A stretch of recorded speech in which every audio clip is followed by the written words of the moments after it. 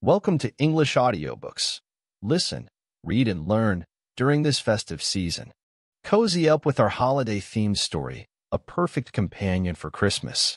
Check the description for the ebook link. Merry Christmas and enjoy your literary journey. The Life and Adventures of Santa Claus by L. Frank Baum.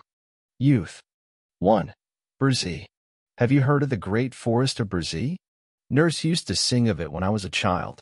She sang of the big tree trunks, standing close together, with their roots intertwining below the earth and their branches intertwining above it, of their rough coating of bark and queer, gnarled limbs, of the bushy foliage that roofed the entire forest, save where the sunbeams found a path through which to touch the ground in little spots and to cast weird and curious shadows over the mosses, the lichens, and the drifts of dried leaves. The forest of Brazil is mighty and grand and awesome to those who steal beneath its shade. Coming from the sunlit meadows into its mazes, it seems at first gloomy, then pleasant, and afterward filled with never-ending delights. For hundreds of years it has flourished in all its magnificence, the silence of its enclosure unbroken save by the chirp of busy chipmunks, the growl of wild beasts, and the songs of birds. Yet Brazil has its inhabitants for all this. Nature peopled it in the beginning with fairies, knooks, arwailes, and nymphs. As long as the forest stands, it will be a home, a refuge, and a playground to these sweet immortals, who revel undisturbed in its depths. Civilization has never yet reached Brazil. Will it ever? I wonder. 2. The Child of the Forest. Once, so long ago our great-grandfathers could scarcely have heard it mentioned, there lived within the great forest of Brazil a wood nymph named Nessile. She was closely related to the mighty Queen Zerline, and her home was beneath the shade of a wide-spreading oak. Once every year, on budding day, when the trees put forth their new buds, Nessile held the golden chalice of Act to the lips of the queen, who drank therefrom to the prosperity of the forest. So you see, she was a nymph of some importance, and, moreover, it is said she was highly regarded because of her beauty and grace. When she was created, she could not have told. Queen Zerline could not have told. The great Ak himself could not have told.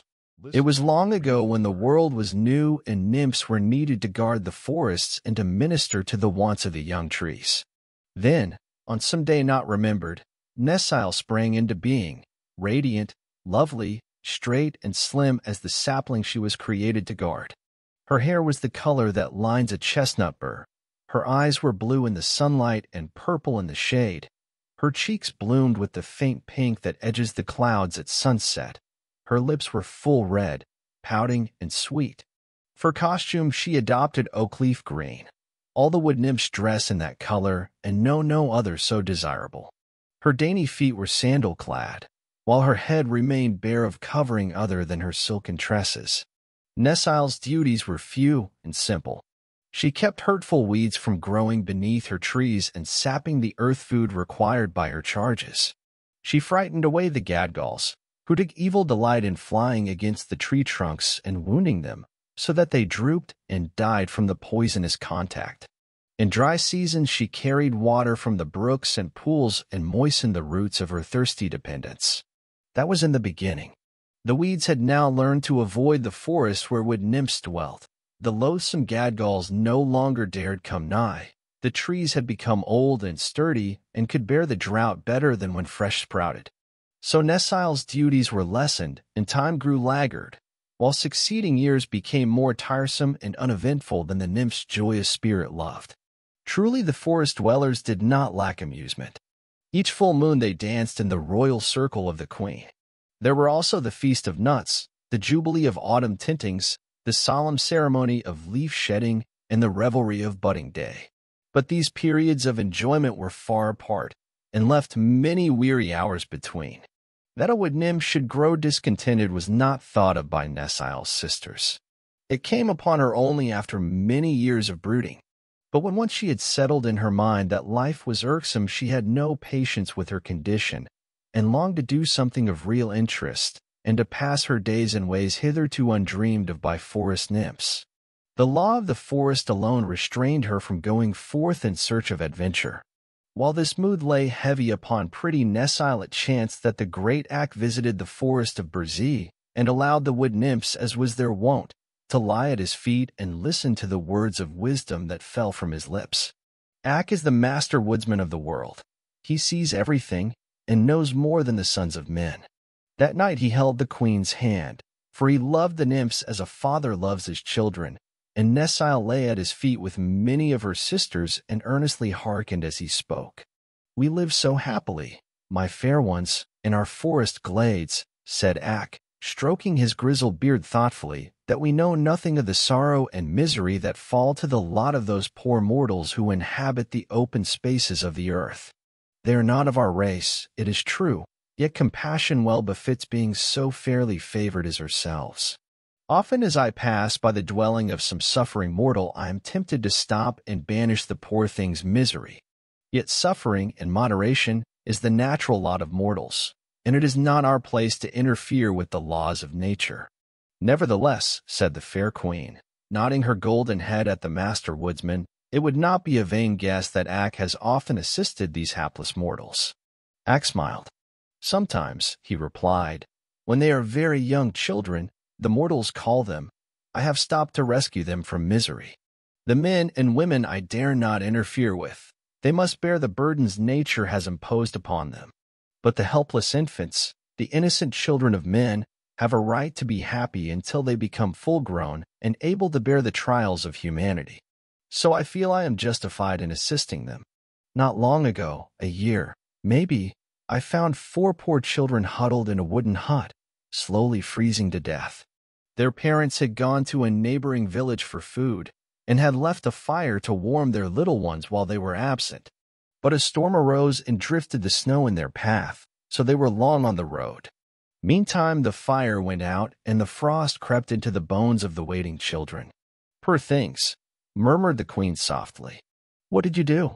"I called Nelko, bidding him fetch wood from my forests and breathe upon it until the fire blazed again and warmed the little room where the children lay.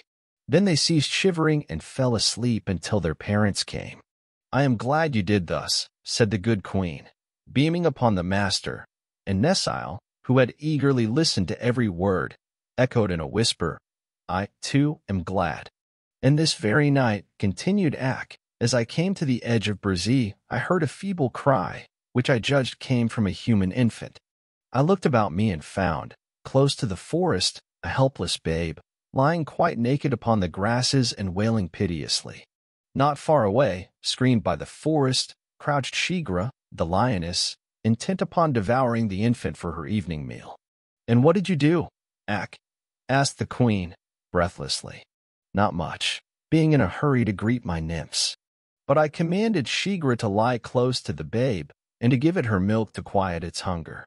And I told her to send word throughout the forest to all beasts and reptiles that the child should not be harmed." "I am glad you did thus," said the good queen again, in a tone of relief, but this time Nessile did not echo her words, for the nymph, filled with a strange resolve, had suddenly stolen away from the group. Swiftly her lithe form darted through the forest paths until she reached the edge of mighty Brzee, when she paused to gaze curiously about her. Never until now had she ventured so far, for the law of the forest had placed the nymphs in its inmost depths. Nessile knew she was breaking the law, but the thought did not give pause to her dainty feet. She had decided to see with her own eyes this infant Ak had told of, for she had never yet beheld a child of man. All the immortals are full-grown. There are no children among them. Peering through the trees, Nessile saw the child lying on the grass. But now it was sweetly sleeping, having been comforted by the milk drawn from Shigra. It was not old enough to know what peril means. If it did not feel hunger, it was content. Softly the nymph stole to the side of the babe and knelt upon the sward, her long robe of rose-leaf color spreading about her like a gossamer cloud. Her lovely countenance expressed curiosity and surprise, but, most of all, a tender, womanly pity. The babe was newborn, chubby, and pink. It was entirely helpless. While the nymph gazed, the infant opened its eyes, smiled upon her, and stretched out 2 dimpled arms. In another instant Nessile had caught it to her breast and was hurrying with it through the forest paths. 3. The adoption. The master woodsman suddenly rose, with knitted brows. "There is a strange presence in the forest," he declared. Then the queen and her nymphs turned and saw standing before them Nesile, with the sleeping infant clasped tightly in her arms and a defiant look in her deep blue eyes. And thus for a moment they remained, the nymphs filled with surprise and consternation, but the brow of the master woodsman gradually clearing as he gazed intently upon the beautiful immortal who had willfully broken the law. Then the great Ak, to the wonder of all, laid his hand softly on Nesile's flowing locks and kissed her on her fair forehead. "For the first time within my knowledge," said he, gently, "a nymph has defied me and my laws, yet in my heart can I find no word of chiding. What is your desire, Nesile?" "Let me keep the child," she answered, beginning to tremble and falling on her knees in supplication. "Here, in the forest of Burzee, where the human race has never yet penetrated?" questioned Ak. "Here, in the forest of Burzee," replied the nymph, boldly. "It is my home, and I am weary for lack of occupation. Let me care for the babe. See how weak and helpless it is. Surely it cannot harm Burzee nor the master woodsman of the world." "But the law, child, the law," cried Ak, sternly. "The law is made by the master woodsman," returned Nesile. "If he bids me care for the babe he himself has saved from death, who in all the world dare oppose me?" Queen Zerline, who had listened intently to this conversation, clapped her pretty hands gleefully at the nymph's answer. "You are fairly trapped, O Ak," she exclaimed, laughing. "Now, I pray you, give heed to Nesile's petition." The woodsman, as was his habit when in thought, stroked his grizzled beard slowly. Then he said, "She shall keep the babe, and I will give it my protection. But I warn you all that as this is the first time I have relaxed the law, so shall it be the last time. Nevermore, to the end of the world, shall a mortal be adopted by an immortal. Otherwise would we abandon our happy existence for one of trouble and anxiety. Good night, my nymphs." Then Ak was gone from their midst, and Nesile hurried away to her bower to rejoice over her new-found treasure. 4. Claus. Another day found Nesile's bower the most popular place in the forest. The nymphs clustered around her and the child that lay asleep in her lap, with expressions of curiosity and delight. Nor were they wanting in praises for the great Ak's kindness in allowing Nesile to keep the babe and to care for it. Even the queen came to peer into the innocent childish face and to hold a helpless, chubby fist in her own fair hand. "What shall we call him, Nesile?" she asked, smiling. "He must have a name, you know." "Let him be called Claus," answered Nesile, "for that means a little one." "Rather let him be called Neclaus," returned the queen, "for that will mean Nesile's little one." The nymphs clapped their hands in delight, and Neclaus became the infant's name, although Nesile loved best to call him Claus, and in after days many of her sisters followed her example. Nesile gathered the softest moss in all the forest for Claus to lie upon, and she made his bed in her own bower. Of food the infant had no lack. The nymphs searched the forest for bell udders, which grow upon the goa tree, and when opened are found to be filled with sweet milk. And the soft-eyed willingly gave a share of their milk to support the little stranger, while Shigra, the lioness, often crept stealthily into Nesile's bower and purred softly as she lay beside the babe and fed it. So the little one flourished and grew big and sturdy day by day, while Nesile taught him to speak and to walk and to play. His thoughts and words were sweet and gentle, for the nymphs knew no evil and their hearts were pure and loving. He became the pet of the forest, for Ak's decree had forbidden beast or reptile to molest him, and he walked fearlessly wherever his will guided him. Presently the news reached the other immortals that the nymphs of Burzee had adopted a human infant, and that the act had been sanctioned by the great Ak. Therefore many of them came to visit the little stranger, looking upon him with much interest. First the Arwyls, who were first cousins to the wood nymphs, although so differently formed. For the Arwyls are required to watch over the flowers and plants, as the nymphs watch over the forest trees. They search the wide world for the food required by the roots of the flowering plants, while the brilliant colors possessed by the full-blown flowers are due to the dyes placed in the soil by the Arwyls. which are drawn through the little veins in the roots and the body of the plants as they reach maturity. The RYLS are a busy people, for their flowers bloom and fade continually, but they are merry and light-hearted and are very popular with the other immortals. Next came the Knooks, whose duty it is to watch over the beasts of the world, both gentle and wild. The Knooks have a hard time of it, since many of the beasts are ungovernable and rebel against restraint. But they know how to manage them, after all, and you will find that certain laws of the Knooks are obeyed by even the most ferocious animals. Their anxieties make the Knooks look old and worn and crooked, and their natures are a bit rough from associating with wild creatures continually. Yet they are most useful to humanity and to the world in general, as their laws are the only laws the forest beasts recognize except those of the master woodsman. Then there were the fairies, the guardians of mankind, who were much interested in the adoption of claws because their own laws forbade them to become familiar with their human charges. There are instances on record where the fairies have shown themselves to human beings and have even conversed with them, but they are supposed to guard the lives of mankind unseen and unknown. And if they favor some people more than others, it is because these have won such distinction fairly, as the fairies are very just and impartial.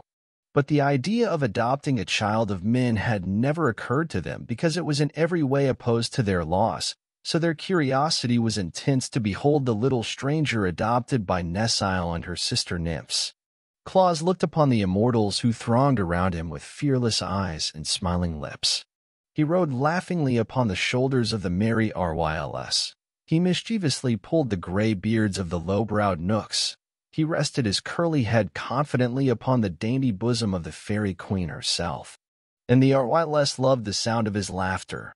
The Knooks loved his courage. The fairies loved his innocence. The boy made friends of them all and learned to know their laws intimately. No forest flower was trampled beneath his feet, lest the friendly RYLS should be grieved. He never interfered with the beasts of the forest, lest his friends the Knooks should become angry.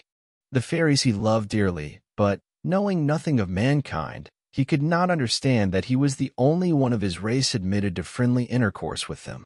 Indeed, Claus came to consider that he alone, of all the forest people, had no like nor fellow. To him the forest was the world. He had no idea that millions of toiling, striving human creatures existed, and he was happy and content. Author note: some people have spelled this name Nicholas and others Nicholas, which is the reason that Santa Claus is still known in some lands as Street Nicholas. But, of course, Necklaus is his right name, and Claus the nickname given him by his adopted mother, the fair nymph Nessile. 5. The Master Woodsman. Years pass swiftly in Burzee, for the nymphs have no need to regard time in any way. Even centuries make no change in the dainty creatures. Ever and ever they remain the same, immortal and unchanging. Claus, however, being mortal, grew to manhood day by day.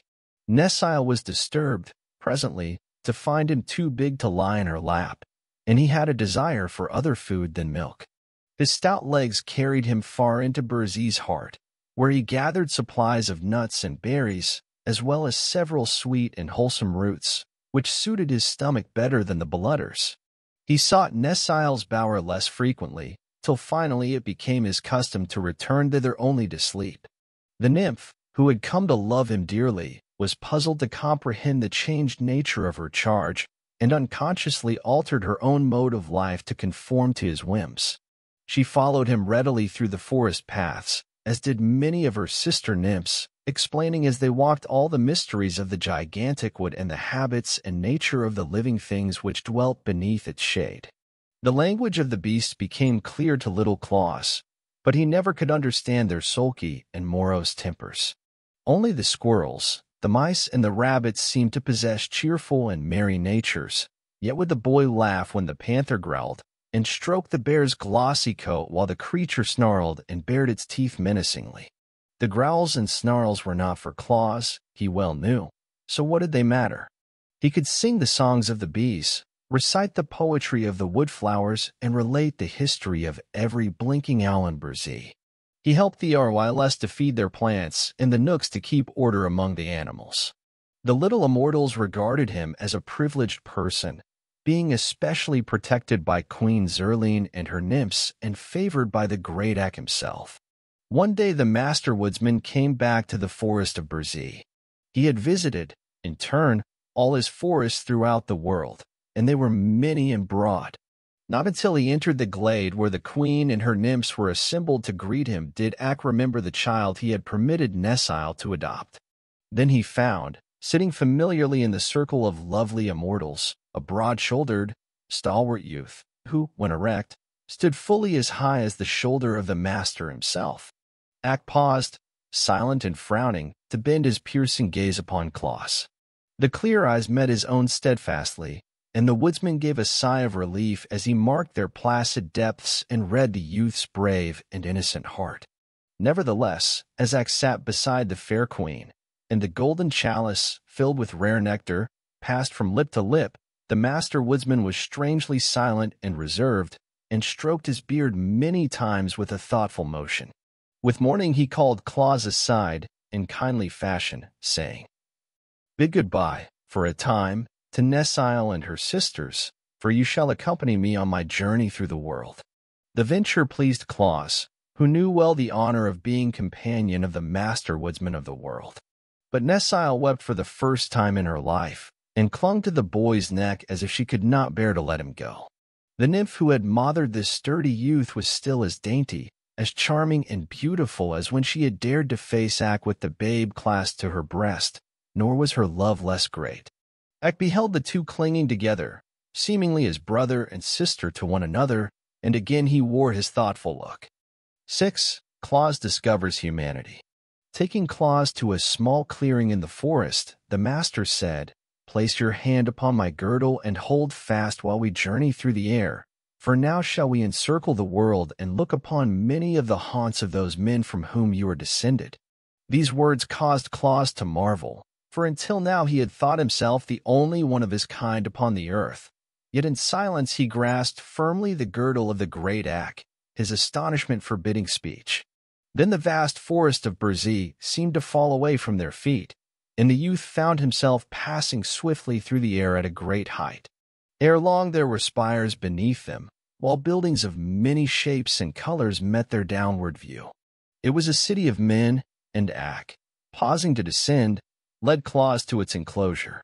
Said the master, "So long as you hold fast to my girdle you will remain unseen by all mankind, though seeing clearly yourself. To release your grasp will be to separate yourself forever from me and your home in Berzee.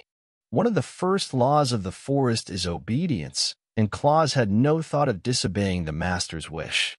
He clung fast to the girdle and remained invisible. Thereafter, with each moment passed in the city, the youth's wonder grew. He, who had supposed himself created differently from all others, now found the earth swarming with creatures of his own kind. "Indeed," said Ak, "the immortals are few, but the mortals are many." Claus looked earnestly upon his fellows. There were sad faces, gay and reckless faces, pleasant faces, anxious faces, and kindly faces, all mingled in puzzling disorder. Some worked at tedious tasks, some strutted in impudent conceit, some were thoughtful and grave, while others seemed happy and content. Men of many natures were there, as everywhere, and Claus found much to please him and much to make him sad. But especially he noted the children, first curiously, then eagerly, then lovingly. Ragged little ones rolled in the dust of the streets, playing with scraps and pebbles. Other children, gaily dressed, were propped upon cushions and fed with sugar plums. Yet the children of the rich were not happier than those playing with the dust and pebbles, it seemed to Claus. "Childhood is the time of man's greatest content," said Ak, following the youth's thoughts. "'Tis during these years of innocent pleasure that the little ones are most free from care." "Tell me," said Claus, "why do not all these babies fare alike?" "Because they are born in both cottage and palace," returned the master. "The difference in the wealth of the parents determines the lot of the child. Some are carefully tended and clothed in silks and dainty linen, others are neglected and covered with rags. Yet all seem equally fair and sweet," said Claus, thoughtfully. "While they are babes, yes," agreed Ak. "Their joy is in being alive, and they do not stop to think." And after years the doom of mankind overtakes them, and they find they must struggle and worry, work and fret, to gain the wealth that is so dear to the hearts of men. Such things are unknown in the forest where you were reared. Claus was silent a moment. Then he asked, "Why was I reared in the forest among those who were not of my race?" Then Ak, in gentle voice, told him the story of his babyhood, how he had been abandoned at the forest's edge and left a prey to wild beasts, and how the loving nymph Nesile had rescued him and brought him to manhood under the protection of the immortals. "Yet I am not of them," said Claus, musingly. "You are not of them," returned the woodsman. "The nymph who cared for you as a mother seems now like a sister to you. By and by, when you grow old and gray, she will seem like a daughter. Yet another brief span, and you will be but a memory while she remains Nesile." "Then why, if man must perish, is he born?" demanded the boy. "Everything perishes except the world itself and its keepers," answered Ak. "But while life lasts, everything on earth has its use.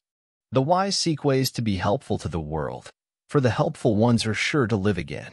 Much of this Claus failed to understand fully, but a longing seized him to become helpful to his fellows, and he remained grave and thoughtful while they resumed their journey. They visited many dwellings of men in many parts of the world, watching farmers toil in the fields, warriors dash into cruel fray, and merchants exchange their goods for bits of white and yellow metal. And everywhere the eyes of Claus sought out the children in love and pity, for the thought of his own helpless babyhood was strong within him, and he yearned to give help to the innocent little ones of his race even as he had been succored by the kindly nymph. Day by day the master woodsman and his pupil traversed the earth, speaking but seldom to the youth who clung steadfastly to his girdle, but guiding him into all places where he might become familiar with the lives of human beings. And at last they returned to the grand old forest of Burzee, where the master set Claus down within the circle of nymphs, among whom the pretty Nesile anxiously awaited him. The brow of the great Ak was now calm and peaceful, but the brow of Claus had become lined with deep thought. Nesile sighed at the change in her foster son, who until now had been ever joyous and smiling, and the thought came to her that never again would the life of the boy be the same as before this eventful journey with the master. 7. Claus leaves the forest. When good Queen Zerline had touched the golden chalice with her fair lips, and it had passed around the circle in honor of the traveler's return, the master woodsman of the world, who had not yet spoken, turned his gaze frankly upon Claus and said, "Well." The boy understood, and rose slowly to his feet beside Nesile. Once only his eyes passed around the familiar circle of nymphs, every one of whom he remembered as a loving comrade, but tears came unbidden to dim his sight, so he gazed thereafter steadfastly at the master. "I have been ignorant," said he, simply, "until the great Ak and his kindness taught me who and what I am. You, who live so sweetly in your forest bowers, ever fair and youthful and innocent, are no fit comrades for a son of humanity. For I have looked upon man, finding him doomed to live for a brief space upon earth, to toil for the things he needs, to fade into old age, and then to pass away as the leaves in autumn. Yet every man has his mission, which is to leave the world better, in some way, than he found it. I am of the race of men, and man's lot is my lot. For your tender care of the poor, forsaken babe you adopted, as well as for your loving comradeship during my boyhood, my heart will ever overflow with gratitude. My foster mother," here he stopped and kissed Nesile's white forehead, "I shall love and cherish while life lasts. But I must leave you, to take my part in the endless struggle to which humanity is doomed, and to live my life in my own way." "What will you do?" asked the queen, gravely. "I must devote myself to the care of the children of mankind, and try to make them happy," he answered. "Since your own tender care of a babe brought to me happiness and strength, it is just and right that I devote my life to the pleasure of other babes. Thus will the memory of the loving nymph Nesile be planted within the hearts of thousands of my race for many years to come, and her kindly act be recounted in song and in story while the world shall last. Have I spoken well, O master?" "You have spoken well," returned Ak, and rising to his feet he continued, "Yet one thing must not be forgotten. Having been adopted as the child of the forest and the playfellow of the nymphs, you have gained a distinction which forever separates you from your kind.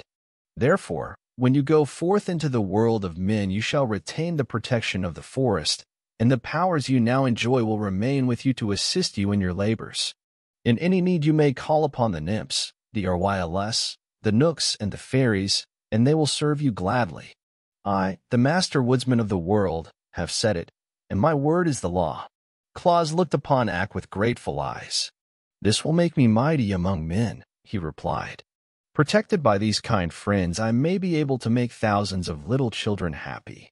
I will try very hard to do my duty, and I know the forest people will give me their sympathy and help. We will, said the fairy queen, earnestly. We will, cried the merry Ryls, laughing. We will, shouted the crooked nooks, scowling. We will, exclaimed the sweet nymphs, proudly. But Nesile said nothing. She only folded Claus in her arms and kissed him tenderly. The world is big, continued the boy, turning again to his loyal friends, but men are everywhere. I shall begin my work near my friends, so that if I meet with misfortune I can come to the forest for counsel or help. With that he gave them all a loving look and turned away. There was no need to say goodbye, for him the sweet, wild life of the forest was over.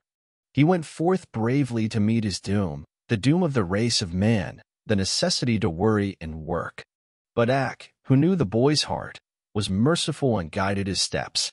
Coming through Brzee to its eastern edge, Claus reached the laughing valley of Hoaho. On each side were rolling green hills, and a brook wandered midway between them to wind afar off beyond the valley. At his back was the grim forest, at the far end of the valley a broad plain. The eyes of the young man, which had until now reflected his grave thoughts, became brighter as he stood silent, looking out upon the laughing valley. Then on a sudden his eyes twinkled, as stars do on a still night, and grew merry and wide. For at his feet the cowslips and daisies smiled on him in friendly regard. The breeze whistled gaily as it passed by and fluttered the locks on his forehead. The brook laughed joyously as it leaped over the pebbles and swept around the green curves of its banks. The bees sang sweet songs as they flew from dandelion to daffodil. The beetles chirruped happily in the long grass, and the sunbeams glinted pleasantly over all the scene. Here, cried Claus, stretching out his arms as if to embrace the valley, will I make my home. That was many, many years ago. It has been his home ever since. It is his home now. Manhood. 1. The Laughing Valley. When Claus came, the valley was empty save for the grass, the brook, the wild flowers, the bees, and the butterflies. If he would make his home here and live after the fashion of men, he must have a house. This puzzled him at first, but while he stood smiling in the sunshine, he suddenly found beside him old Nelko, the servant of the master woodsman. Nelko bore an axe, strong and broad, with blade that gleamed like burnished silver. This he placed in the young man's hand, then disappeared without a word. Claus understood, and turning to the forest's edge, he selected a number of fallen tree trunks, which he began to clear of their dead branches. He would not cut into a living tree. His life among the nymphs who guarded the forest had taught him that a live tree is sacred, being a created thing endowed with feeling. But with the dead and fallen trees it was different. They had fulfilled their destiny as active members of the forest community, and now it was fitting that their remains should minister to the needs of man. The axe bit deep into the logs at every stroke. It seemed to have a force of its own, and Claus had but to swing and guide it. When shadows began creeping over the green hills to lie in the valley overnight, the young man had chopped many logs into equal lengths and proper shapes for building a house such as he had seen the poorer classes of men inhabit. Then, resolving to await another day before he tried to fit the logs together, Claus ate some of the sweet roots he well knew how to find, drank deeply from the laughing brook, and lay down to sleep on the grass, first seeking a spot where no flowers grew, lest the weight of his body should crush them. And while he slumbered and breathed in the perfume of the wondrous valley, the spirit of happiness crept into his heart and drove out all terror and care and misgivings. Nevermore would the face of Claus be clouded with anxieties. Nevermore would the trials of life weigh him down as with a burden. The Laughing Valley had claimed him for its own. Would that we all might live in that delightful place. But then, maybe, it would become overcrowded. For ages it had awaited a tenant. Was it chance that led young Claus to make his home in this happy vale? Or may we guess that his thoughtful friends, the immortals, had directed his steps when he wandered away from Brzee to seek a home in the great world? Certain it is that while the moon peered over the hilltop and flooded with its soft beams the body of the sleeping stranger, the Laughing Valley was filled with the queer, crooked shapes of the friendly nooks. These people spoke no words, but worked with skill and swiftness. The logs Claus had trimmed with his bright axe were carried to a spot beside the brook and fitted one upon another, and during the night a strong and roomy dwelling was built. The birds came sweeping into the valley at daybreak, and their songs, so seldom heard in the deep wood, aroused the stranger. He rubbed the web of sleep from his eyelids and looked around. The house met his gaze. "I must thank the Nooks for this," said he, gratefully. Then he walked to his dwelling and entered at the doorway. A large room faced him, having a fireplace at the end and a table and bench in the middle. Beside the fireplace was a cupboard. Another doorway was beyond.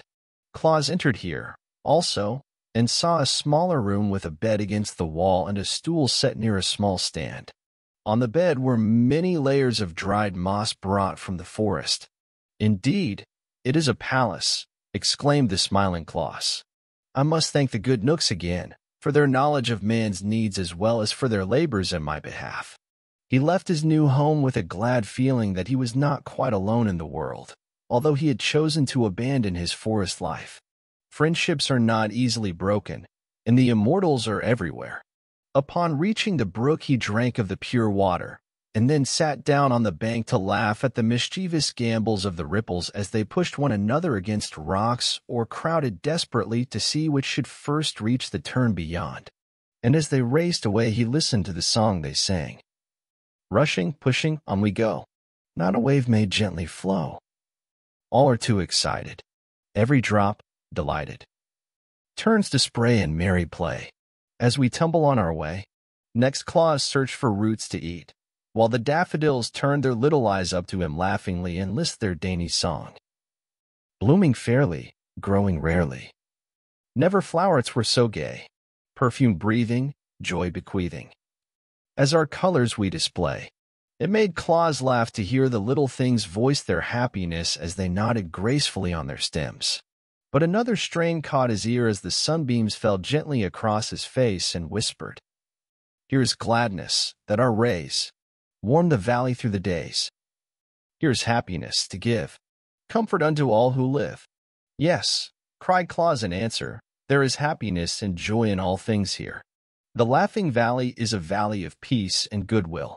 He passed the day talking with the ants and beetles and exchanging jokes with the light-hearted butterflies. And at night he lay on his bed of soft moss and slept soundly.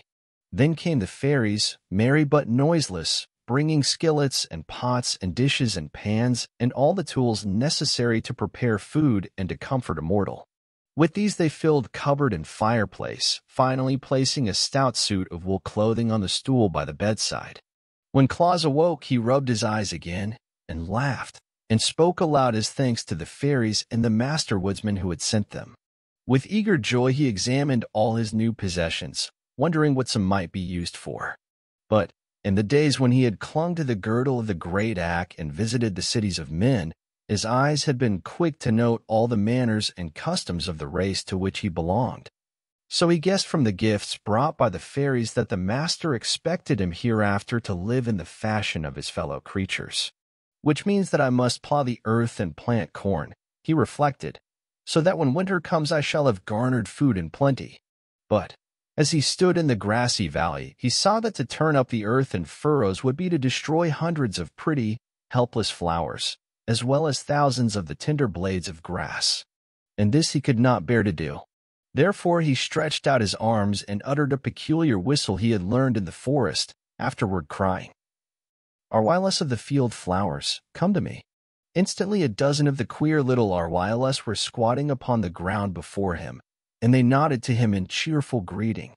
Claus gazed upon them earnestly.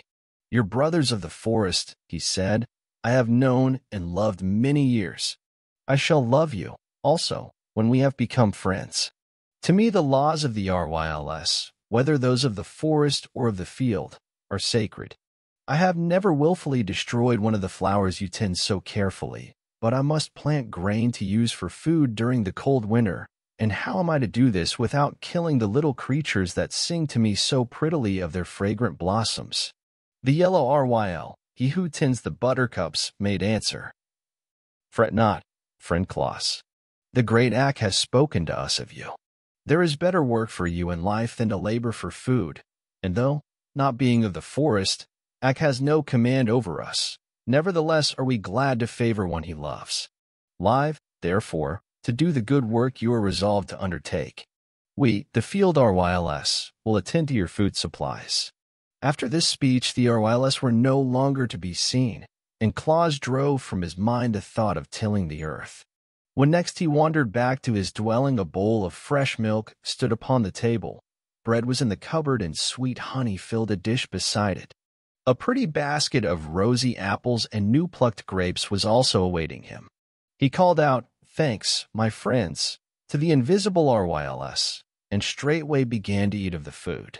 Thereafter, when hungry, he had but to look into the cupboard to find goodly supplies brought by the kindly RYLS.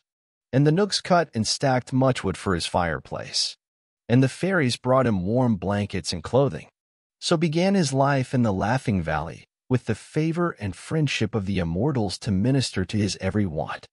2. How Claus made the first toy.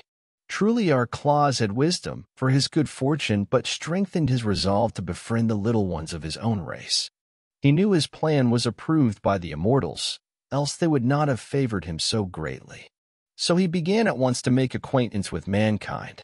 He walked through the valley to the plain beyond, and crossed the plain in many directions to reach the abodes of men. These stood singly or in groups of dwellings called villages, and in nearly all the houses, whether big or little, Claus found children. The youngsters soon came to know his merry, laughing face and the kind glance of his bright eyes, and the parents, while they regarded the young man with some scorn for loving children more than their elders, were content that the girls and boys had found a playfellow who seemed willing to amuse them. So the children romped and played games with Claus, and the boys rode upon his shoulders, and the girls nestled in his strong arms, and the babies clung fondly to his knees. Wherever the young man chanced to be, the sound of childish laughter followed him, and to understand this better you must know that children were much neglected in those days and received little attention from their parents, so that it became to them a marvel that so goodly a man as Claus devoted his time to making them happy. And those who knew him were, you may be sure, very happy indeed. The sad faces of the poor and abused grew bright for once.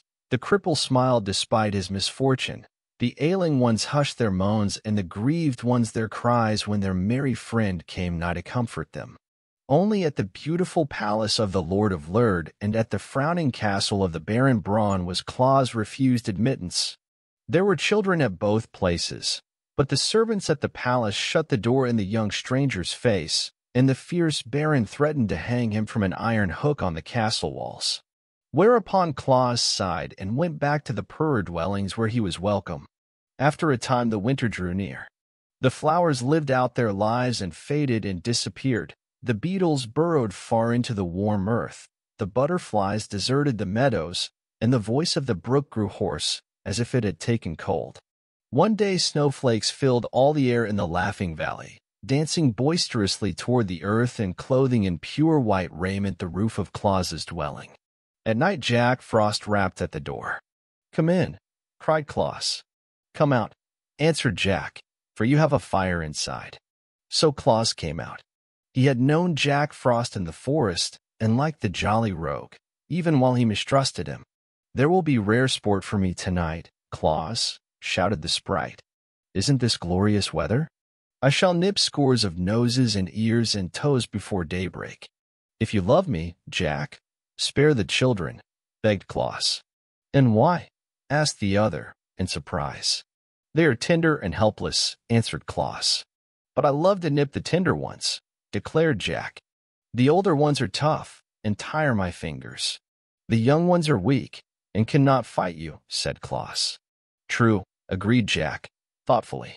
"Well, I will not pinch a child this night, if I can resist the temptation," he promised. "Good night, Claus."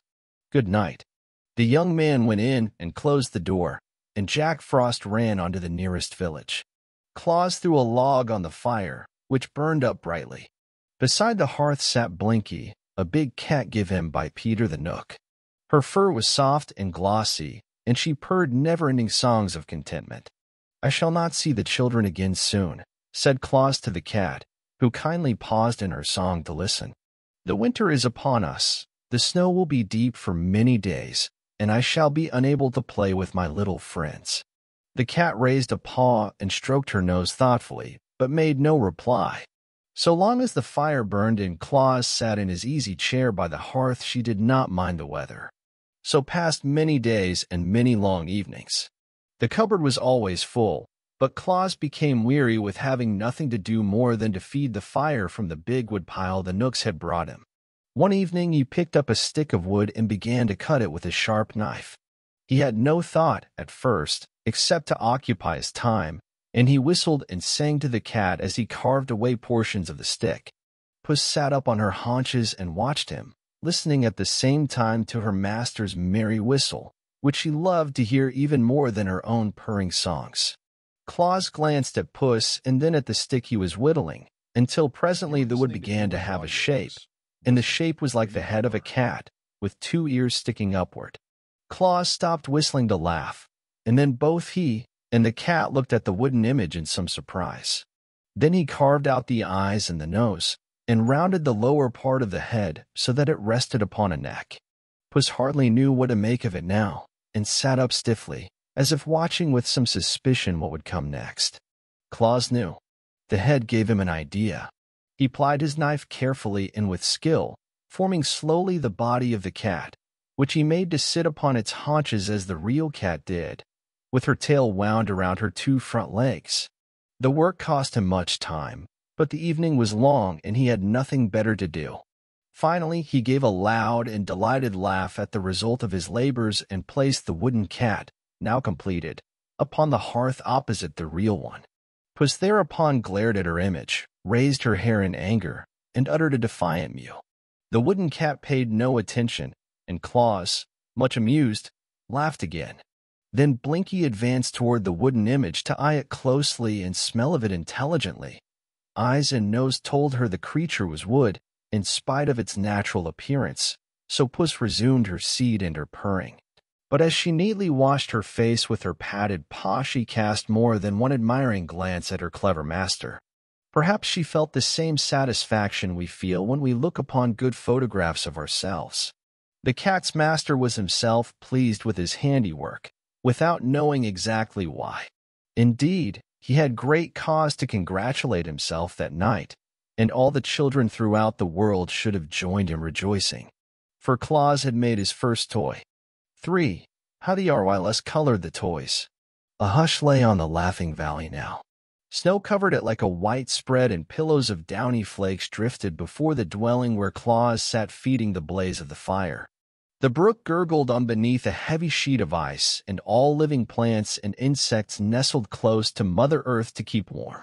The face of the moon was hid by dark clouds, and the wind, delighting in the wintry sport, pushed and whirled the snowflakes in so many directions that they could get no chance to fall to the ground.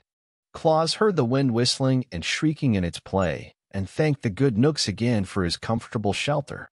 Blinky washed her face lazily and stared at the coals with a look of perfect content. The toy cat sat opposite the real one and gazed straight ahead, as toy cats should. Suddenly Claus heard a noise that sounded different from the voice of the wind. It was more like a wail of suffering and despair.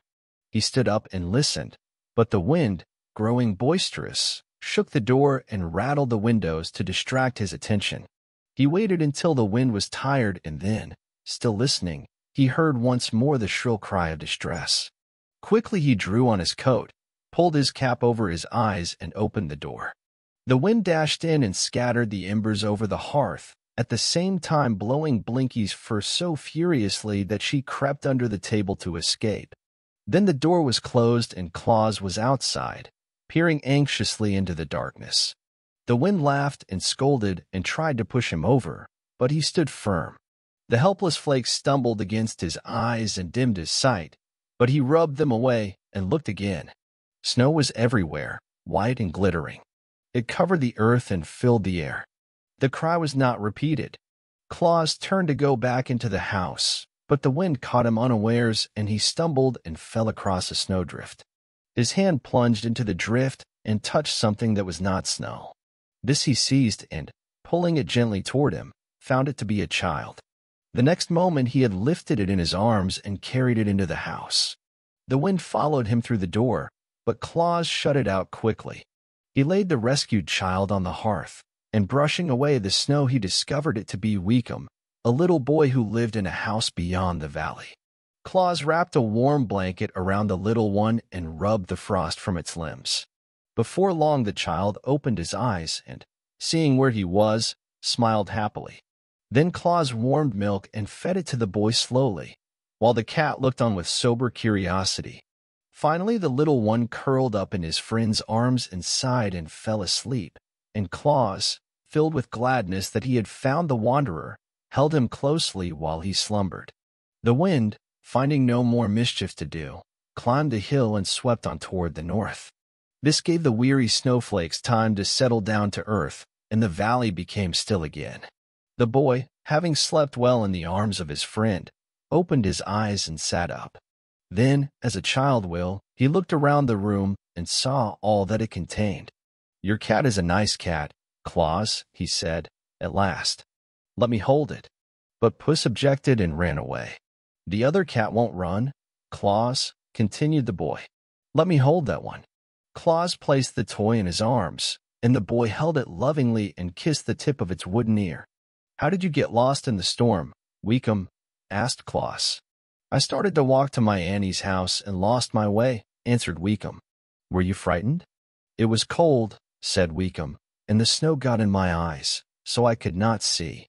Then I kept on till I fell in the snow, without knowing where I was, and the wind blew the flakes over me and covered me up." Claus gently stroked his head, and the boy looked up at him and smiled. "I'm all right now," said Weekum. "Yes," replied Claus, happily. "Now I will put you in my warm bed, and you must sleep until morning, when I will carry you back to your mother." "May the cat sleep with me?" asked the boy. "Yes, if you wish it to," answered Claus. "It's a nice cat," Weekum said, smiling, as Claus tucked the blankets around him, and presently the little one fell asleep with the wooden toy in his arms. When morning came, the sun claimed the Laughing Valley and flooded it with his rays, so Claus prepared to take the lost child back to its mother. "May I keep the cat, Claus?" asked Weekum. "It's nicer than real cats. It doesn't run away or scratch or bite. May I keep it?" "Yes, indeed," answered Claus, pleased that the toy he had made could give pleasure to the child. So he wrapped the boy and the wooden cat in a warm cloak, perching the bundle upon his own broad shoulders, and then he tramped through the snow and the drifts of the valley and across the plain beyond to the poor cottage where Weekum's mother lived.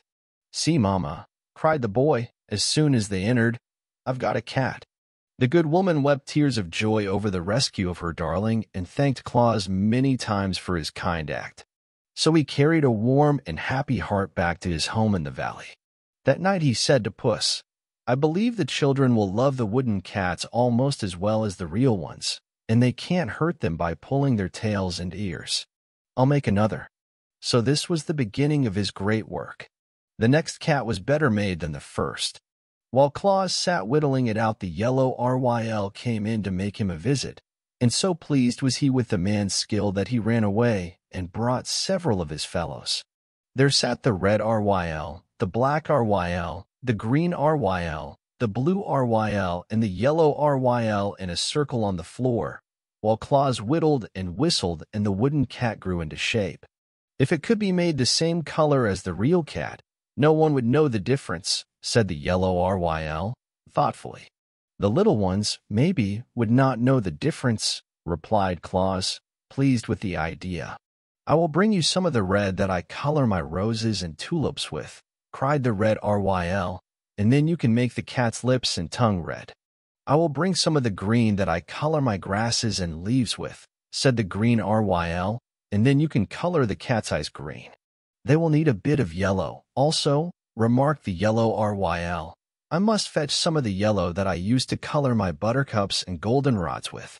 The real cat is black, said the black RYL. I will bring some of the black that I used to color the eyes of my pansies with, and then you can paint your wooden cat black. I see you have a blue ribbon around Blinky's neck, added the blue RYL. I will get some of the color that I used to paint the bluebells and forget-me-nots with, and then you can carve a wooden ribbon on the toy cat's neck and paint it blue. So the RYLs disappeared, and by the time Claus had finished carving out the form of the cat, they were all back with the paints and brushes. They made Blinky sit upon the table, that Claus might paint the toy cat just the right color, and when the work was done, the RYLs declared it was exactly as good as a live cat. That is, to all appearances, added the red RYL. Blinky seemed a little offended by the attention bestowed upon the toy, and that she might not seem to approve the imitation cat. She walked to the corner of the hearth and sat down with a dignified air. But Claus was delighted, and as soon as morning came, he started out and tramped through the snow, across the valley and the plain, until he came to a village. There, in a poor hut near the walls of the beautiful palace of the Lord of Lurd, a little girl lay upon a wretched cot, moaning with pain. Claus approached the child and kissed her and comforted her, and then he drew the toy cat from beneath his coat, where he had hidden it, and placed it in her arms. Ah, how well he felt himself repaid for his labor and his long walk when he saw the little one's eyes grow bright with pleasure. She hugged the kitty tight to her breast, as if it had been a precious gem, and would not let it go for a single moment. The fever was quieted, the pain grew less, and she fell into a sweet and refreshing sleep. Claus laughed and whistled and sang all the way home. Never had he been so happy as on that day. When he entered his house, he found Shigra, the lioness, awaiting him.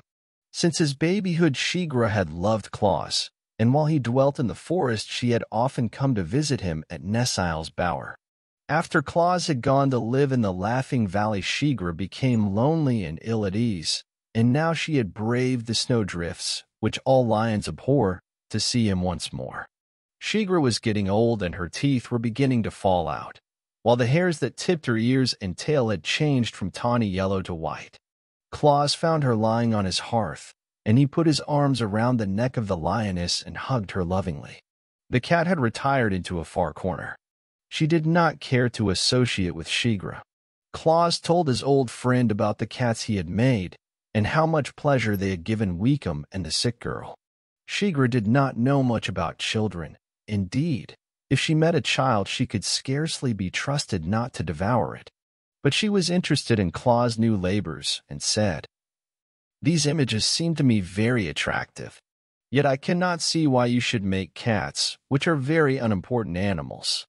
Suppose, now that I am here, you make the image of a lioness, the queen of all beasts. Then, indeed, your children will be happy and safe at the same time." Claus thought this was a good suggestion, so he got a piece of wood and sharpened his knife, while Shigra crouched upon the hearth at his feet. With much care he carved the head in the likeness of the lioness, even to the two fierce teeth that curved over her lower lip and the deep, frowning lines above her wide-open eyes. When it was finished, he said, "You have a terrible look, Shigra." "Then the image is like me," she answered, "for I am indeed terrible to all who are not my friends." Claus now carved out the body, with Shigra's long tail trailing behind it. The image of the crouching lioness was very lifelike. "It pleases me," said Shigra, yawning and stretching her body gracefully. "Now I will watch while you paint." He brought the paints the RYLs had given him from the cupboard and colored the image to resemble the real Shigra. The lioness placed her big, padded paws upon the edge of the table and raised herself while she carefully examined the toy that was her likeness. "You are indeed skillful," she said proudly. "The children will like that better than cats, I'm sure." Then snarling at Blinky, who arched her back in terror and whined fearfully, she walked away toward her forest home with stately strides. 4. How little Mary became frightened. The winter was over now, and all the laughing valley was filled with joyous excitement. The brook was so happy at being free once again that it gurgled more boisterously than ever and dashed so recklessly against the rocks that it sent showers of spray high in the air.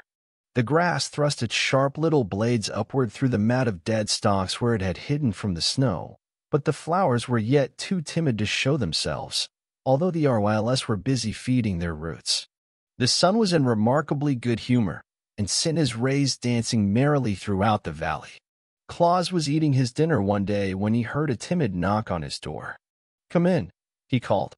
No one entered, but after a pause came another rapping. Claus jumped up and threw open the door.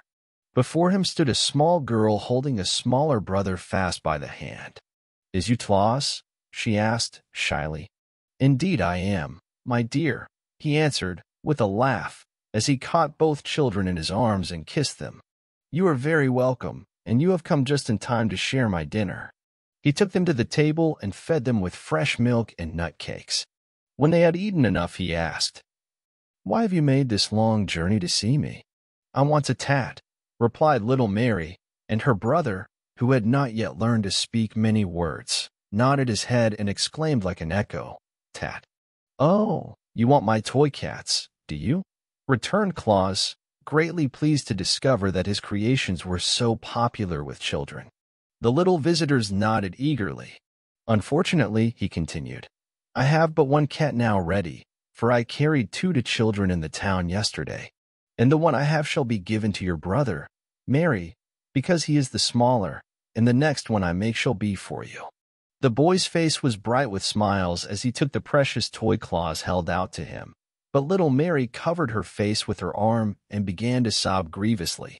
I wants a tat now," she wailed. Her disappointment made Claus feel miserable for a moment. Then he suddenly remembered Shigra. "Don't cry, darling," he said, soothingly. "I have a toy much nicer than a cat, and you shall have that." He went to the cupboard and drew out the image of the lioness, which he placed on the table before Mary. The girl raised her arm and gave one glance at the fierce teeth and glaring eyes of the beast, and then, uttering a terrified scream, she rushed from the house.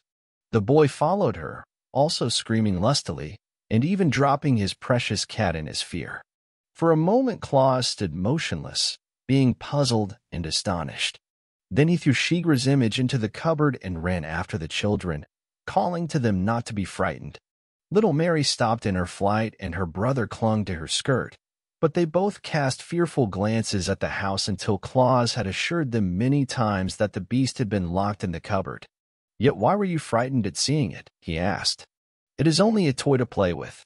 "It's bad," said Mary, decidedly, and just horrid, and not a bit nice, like tats." "Perhaps you are right," returned Claus, thoughtfully. "But if you will return with me to the house, I will soon make you a pretty cat." So they timidly entered the house again, having faith in their friend's words, and afterward they had the joy of watching Claus carve out a cat from a bit of wood and paint it in natural colors. It did not take him long to do this, for he had become skillful with his knife by this time, and Mary loved her toy the more dearly because she had seen it made. After his little visitors had trotted away on their journey homeward, Claus sat long in deep thought. And he then decided that such fierce creatures as his friend the lioness would never do as models from which to fashion his toys. "There must be nothing to frighten the dear babies," he reflected, "and while I know Shigra well, and am not afraid of her, it is but natural that children should look upon her image with terror. Hereafter I will choose such mild-mannered animals as squirrels and rabbits and deer and lambkins from which to carve my toys, for then the little ones will love rather than fear them." He began his work that very day, and before bedtime had made a wooden rabbit and a lamb. They were not quite so lifelike as the cats had been, because they were formed from memory, while Blinky had sat very still for Claus to look at while he worked. But the new toys pleased the children nevertheless, and the fame of Claus' playthings quickly spread to every cottage on plain and in village. He always carried his gifts to the sick or crippled children, but those who were strong enough walked to the house in the valley to ask for them, so a little path was soon worn from the plain to the door of the toymaker's cottage. First came the children who had been playmates of Claus before he began to make toys. These, you may be sure, were well supplied. Then children who lived farther away heard of the wonderful images and made journeys to the valley to secure them. All little ones were welcome, and never a one went away empty-handed. This demand for his handiwork kept Claus busily occupied, but he was quite happy in knowing the pleasure he gave to so many of the dear children. His friends the immortals were pleased with his success and supported him bravely. The Knooks selected for him clear pieces of softwood, that his knife might not be blunted in cutting them. The Arwyless kept him supplied with paints of all colors and brushes fashioned from the tips of timothy grasses. The fairies discovered that the workmen needed saws and chisels and hammers and nails, as well as knives, and brought him a goodly array of such tools. Claus soon turned his living room into a most wonderful workshop. He built a bench before the window and arranged his tools and paints so that he could reach everything as he sat on his stool. And as he finished toy after toy to delight the hearts of little children, he found himself growing so gay and happy that he could not refrain from singing and laughing and whistling all the day long. "It's because I live in the Laughing Valley, where everything else laughs," said Claus. But that was not the reason. 5. How Bessie Blithesome Came to the Laughing Valley. One day, as Claus sat before his door to enjoy the sunshine while he busily carved the head and horns of a toy deer, he looked up and discovered a glittering cavalcade of horsemen approaching through the valley. When they drew nearer, he saw that the band consisted of a score of men-at-arms, clad in bright armor and bearing in their hands spears and battle-axes. In front of these rode little Bessie Blithesome, the pretty daughter of that proud lord of Lurd who had once driven Claus from his palace. Her palfrey was pure white, its bridle was covered with glittering gems, and its saddle draped with cloth of gold, richly broidered. The soldiers were sent to protect her from harm while she journeyed. Claus was surprised, but he continued to whittle and to sing until the cavalcade drew up before him. Then the little girl leaned over the neck of her palfrey and said, "Please, Mr. Claus, I want a toy." Her voice was so pleading that Claus jumped up at once and stood beside her. But he was puzzled how to answer her request. "You are a rich lord's daughter," said he, "and have all that you desire." "Except toys," added Bessie. "There are no toys in all the world but yours. And I make them for the poor children, who have nothing else to amuse them," continued Claus. "Do poor children love to play with toys more than rich ones?" asked Bessie. "I suppose not," said Claus, thoughtfully. "Am I to blame because my father is a lord? Must I be denied the pretty toys I long for because other children are poorer than I?" she inquired earnestly. "I'm afraid you must, dear," he answered, "for the poor have nothing else with which to amuse themselves. You have your pony to ride, your servants to wait on you, and every comfort that money can procure." "But I want toys," cried Bessie, wiping away the tears that forced themselves into her eyes. "If I cannot have them, I shall be very unhappy." Claus was troubled, for her grief recalled to him the thought that his desire was to make all children happy, without regard to their condition in life. Yet, while so many poor children were clamoring for his toys, he could not bear to give one to them to Bessie Blithesome, who had so much already to make her happy. "Listen, my child," said he, gently. "All the toys I am now making are promised to others, but the next shall be yours, since your heart so longs for it. Come to me again in 2 days, and it shall be ready for you." Bessie gave a cry of delight, and leaning over her pony's neck she kissed Claus prettily upon his forehead. Then, calling to her men-at-arms, she rode gaily away, leaving Claus to resume his work. "If I am to supply the rich children as well as the poor ones," he thought, "I shall not have a spare moment in the whole year. But is it right I should give to the rich? Surely I must go to Nessile and talk with her about this matter." So when he had finished the toy deer, which was very like a deer he had known in the forest glades, he walked into Burzee and made his way to the bower of the beautiful nymph Nessile, who had been his foster mother. She greeted him tenderly and lovingly, listening with interest to his story of the visit of Bessie Blithesome. "And now tell me," said he, "shall I give toys to rich children?" "We of the forest know nothing of riches," she replied. "It seems to me that one child is like another child, since they are all made of the same clay, and that riches are like a gown, which may be put on or taken away, leaving the child unchanged. But the fairies are guardians of mankind, and know mortal children better than I. Let us call the fairy queen." This was done, and the queen of the fairies sat beside them and heard Claus relate his reasons for thinking the rich children could get along without his toys, and also what the nymph had said. "Nesile is right," declared the queen, "for, whether it be rich or poor, a child's longings for pretty playthings are but natural. Rich Bessie's heart may suffer as much grief as poor Mary's. She can be just as lonely and discontented, and just as gay and happy. I think, friend Claus, it is your duty to make all little ones glad, whether they chance to live in palaces or in cottages." "Your words are wise, fair queen," replied Claus, "and my heart tells me they are just as they are wise. Hereafter all children may claim my services." Then he bowed before the gracious fairy and, kissing Nesile's red lips, went back into his valley. At the brook he stopped to drink, and afterward he sat on the bank and took a piece of moist clay in his hands while he thought what sort of toy he should make for Bessie Blithesome.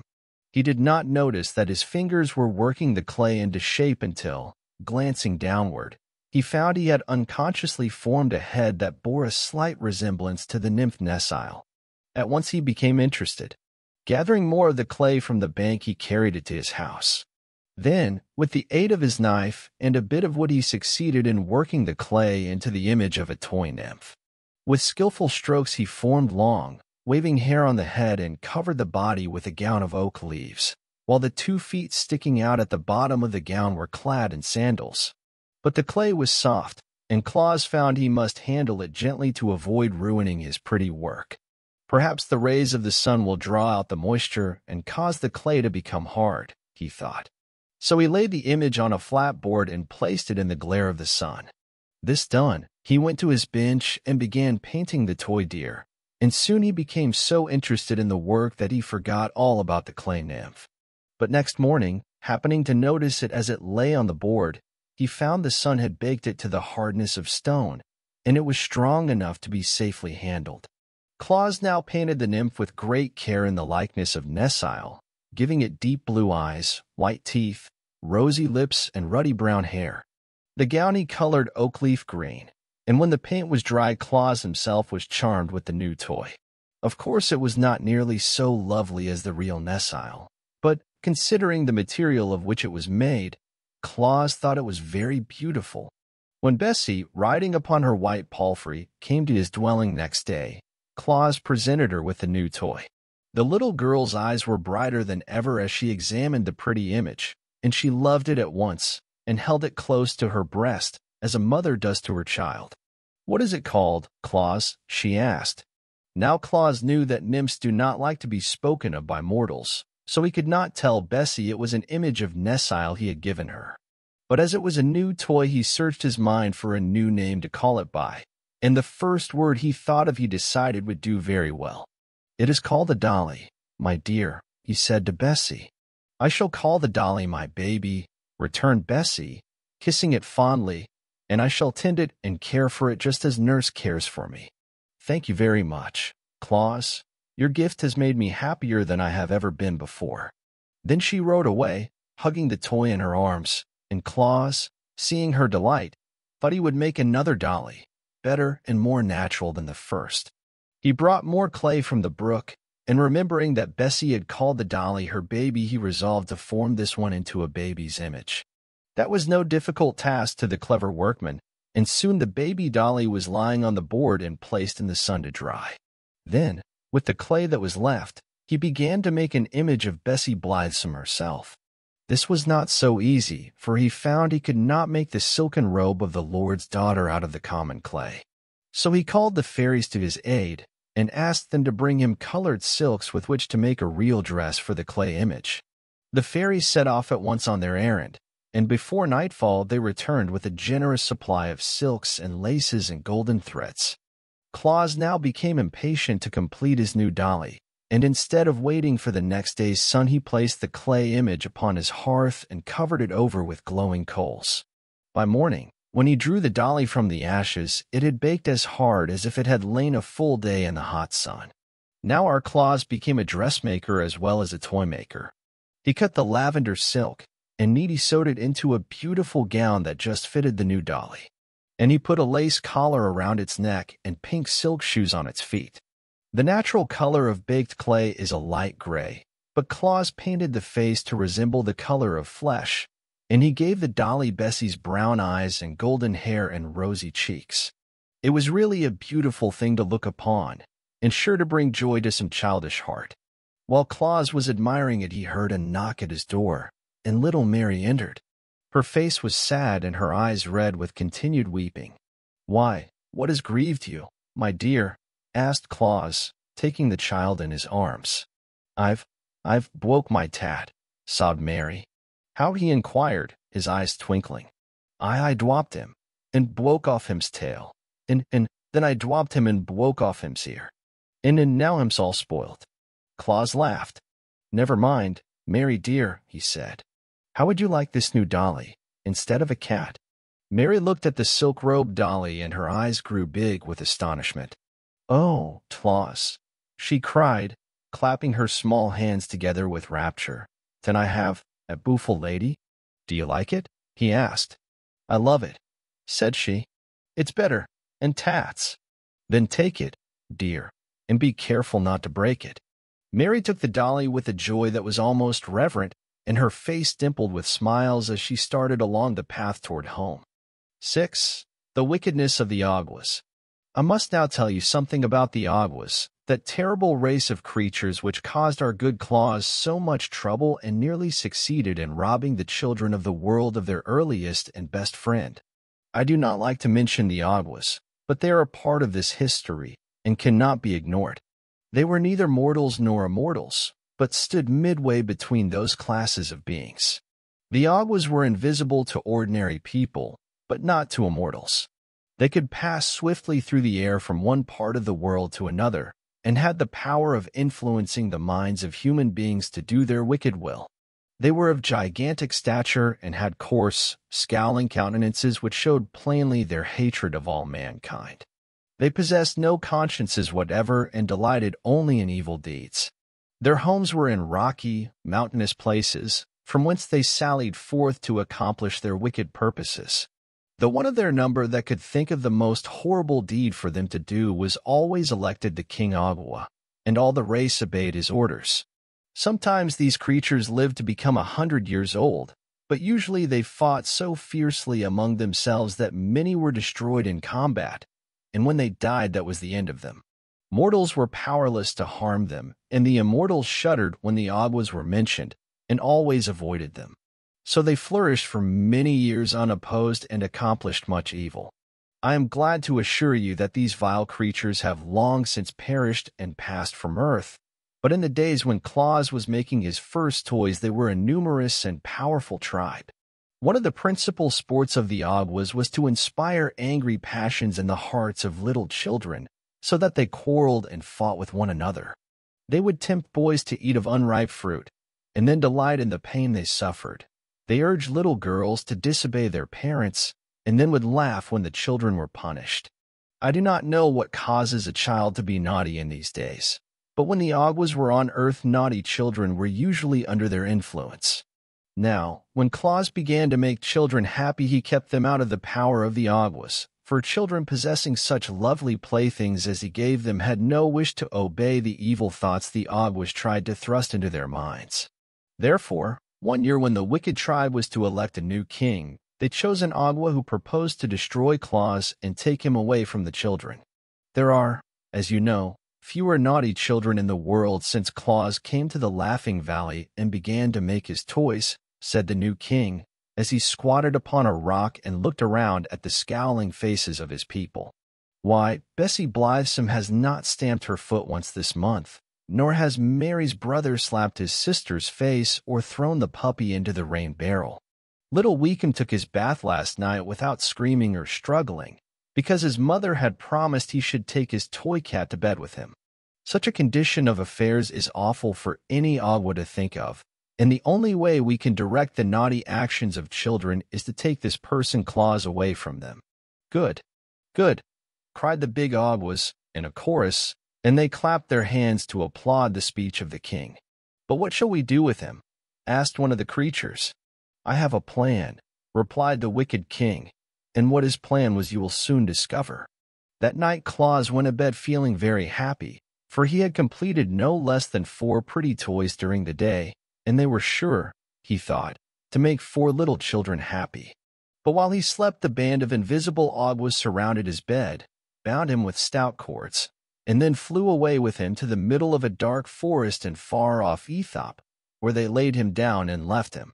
When morning came, Claus found himself thousands of miles from any human being, a prisoner in the wild jungle of an unknown land. From the limb of a tree above his head swayed a huge python, one of those reptiles that are able to crush a man's bones in their coils. A few yards away crouched a savage panther, its glaring red eyes fixed full on the helpless Claus. One of those monstrous spotted spiders whose sting is death crept stealthily toward him over the matted leaves, which shriveled and turned black at its very touch. But Claus had been reared in Brzee, and was not afraid. "Come to me, you nooks of the forest," he cried, and gave the low, peculiar whistle that the nooks know. The panther, which was about to spring upon its victim, turned and slunk away. The python swung itself into the tree and disappeared among the leaves. The spider stopped short in its advance and hid beneath a rotting log. Claus had no time to notice them, for he was surrounded by a band of harsh-featured nooks, more crooked and deformed in appearance than any he had ever seen. "Who are you that call on us?" demanded one, in a gruff voice. "The friend of your brothers in Brzee," answered Claus. "I have been brought here by my enemies, the Augwas, and left to perish miserably. Yet now I implore your help to release me and to send me home again." "Have you the sign?" asked another. "Yes," said Claus. They cut his bonds, and with his free arms he made the secret sign of the nooks. Instantly they assisted him to stand upon his feet, and they brought him food and drink to strengthen him.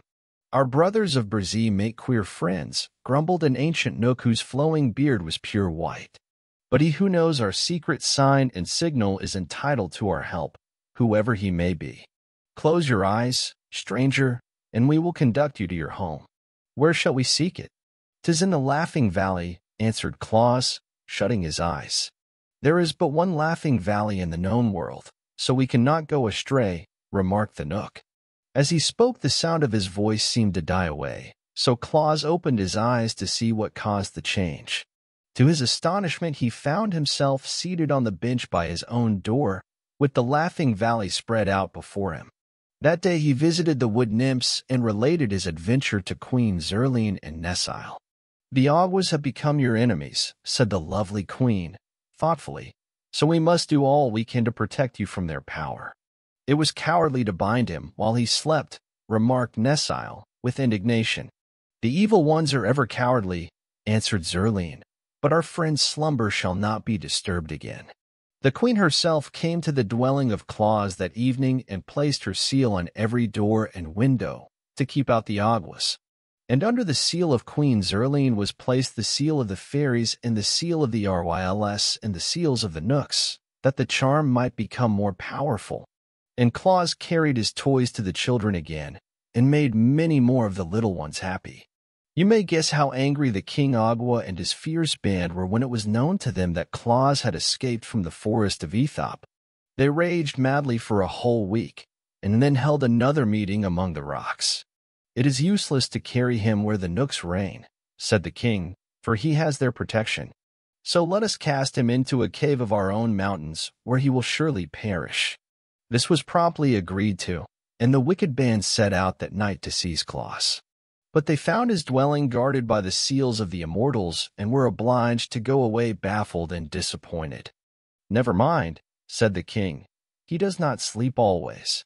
Next day, as Claus traveled to the village across the plain, where he intended to present a toy squirrel to a lame boy, he was suddenly set upon by the Augwas, who seized him and carried him away to the mountains.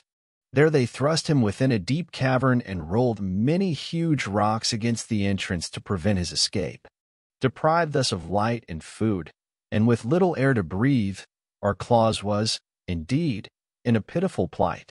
But he spoke the mystic words of the fairies, which always command their friendly aid, and they came to his rescue and transported him to the Laughing Valley in the twinkling of an eye.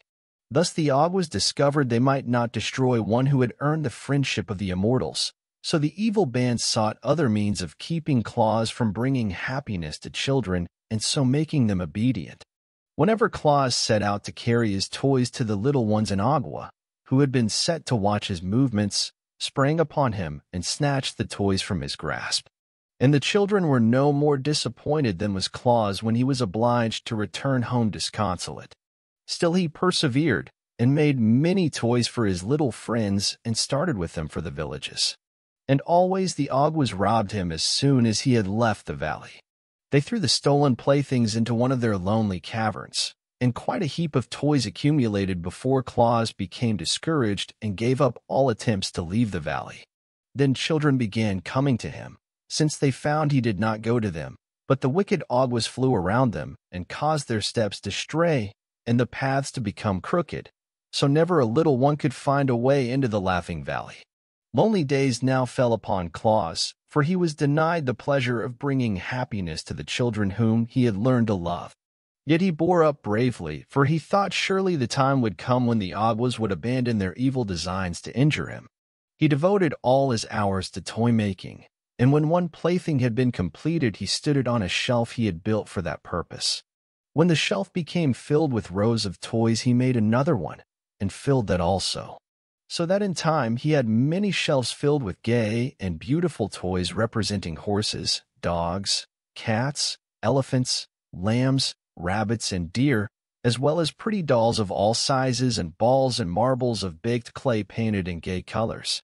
Often, as he glanced at this array of childish treasures, the heart of good old Claus became sad, so greatly did he long to carry the toys to his children. And at last, because he could bear it no longer, he ventured to go to the great Ak, to whom he told the story of his persecution by the Awgwas, and begged the master woodsman to assist him. 7. The Great Battle Between Good and Evil. Ak listened gravely to the recital of Claus, stroking his beard the while with the slow, graceful motion that betokened deep thought. He nodded approvingly when Claus told how the Nooks and fairies had saved him from death, and frowned when he heard how the Awgwas had stolen the children's toys. At last he said, "From the beginning I have approved the work you are doing among the children of men, and it annoys me that your good deeds should be thwarted by the Awgwas. We immortals have no connection whatever with the evil creatures who have attacked you. Always have we avoided them, and they, in turn, have hitherto taken care not to cross our pathway. But in this matter I find they have interfered with one of our friends, and I will ask them to abandon their persecutions, as you are under our protection."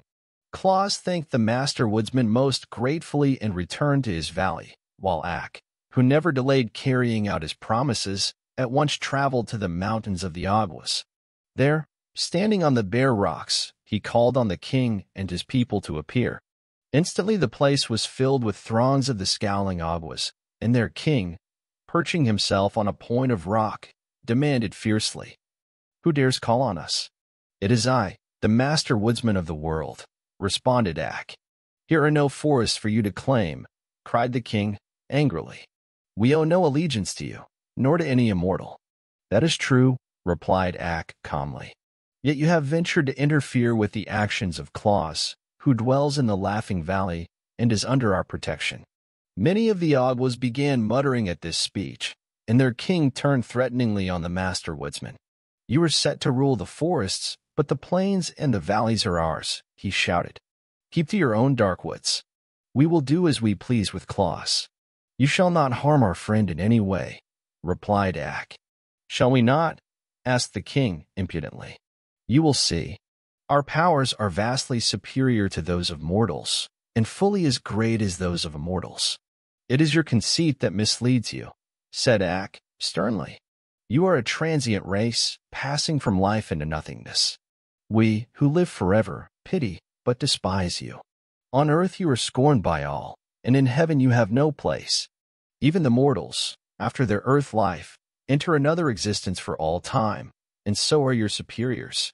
How then dare you, who are neither mortal nor immortal, refuse to obey my wish?" The Aguas sprang to their feet with menacing gestures, but their king motioned them back. Never before, he cried to Ak, while his voice trembled with rage, has an immortal declared himself the master of the Aguas. Never shall an immortal venture to interfere with our actions again, for we will avenge your scornful words by killing your friend Claus within 3 days.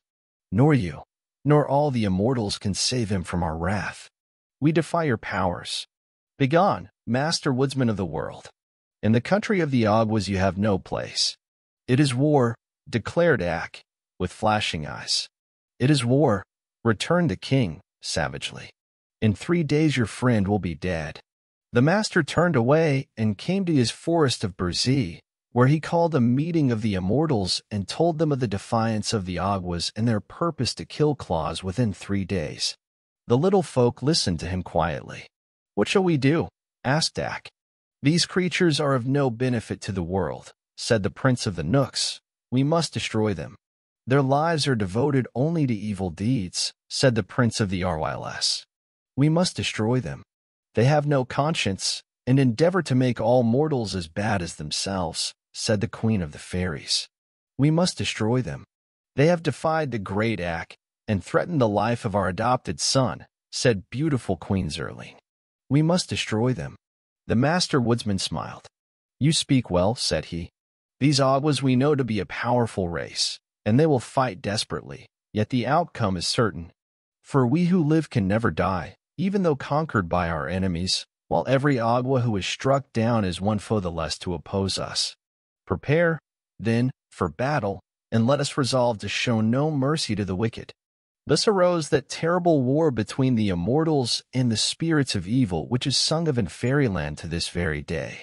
The King Agua and his band determined to carry out the threat to destroy Claus. They now hated him for 2 reasons. He made children happy and was a friend of the master woodsman.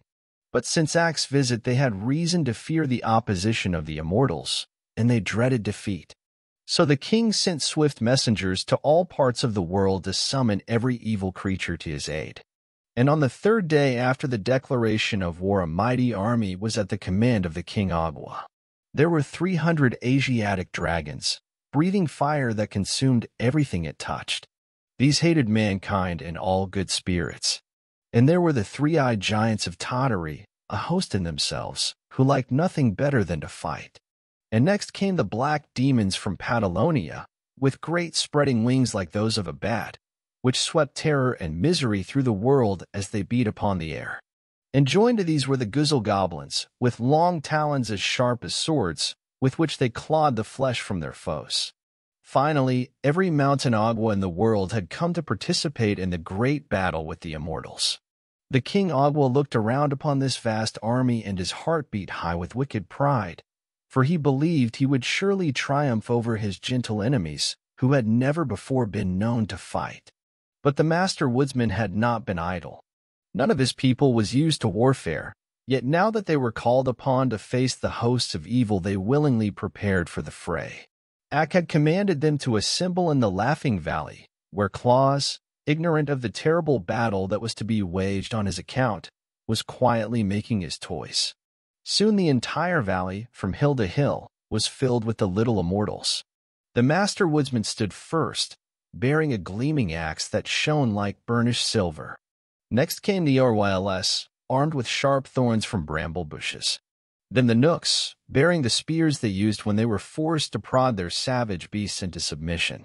The fairies, dressed in white gauze with rainbow-hued wings, bore golden wands, and the wood nymphs, in their uniforms of oak leaf green, carried switches from ash trees as weapons. Loud laughed the Agua king when he beheld the size and the arms of his foes. To be sure the mighty axe of the woodsman was to be dreaded, but the sweet-faced nymphs and pretty fairies, the gentle Ryls and crooked Nooks were such harmless folk that he almost felt shame in having called such a terrible host to oppose them. Since these fools dare fight, he said to the leader of the Tottery giants, I will overwhelm them with our evil powers. To begin the battle, he poised a great stone in his left hand and cast it full against the sturdy form of the master woodsman, who turned it aside with his axe. Then rushed the 3-eyed giants of Tottery upon the Nooks, and the Guzzle goblins upon the Ryls, and the fire-breathing dragons upon the sweet fairies.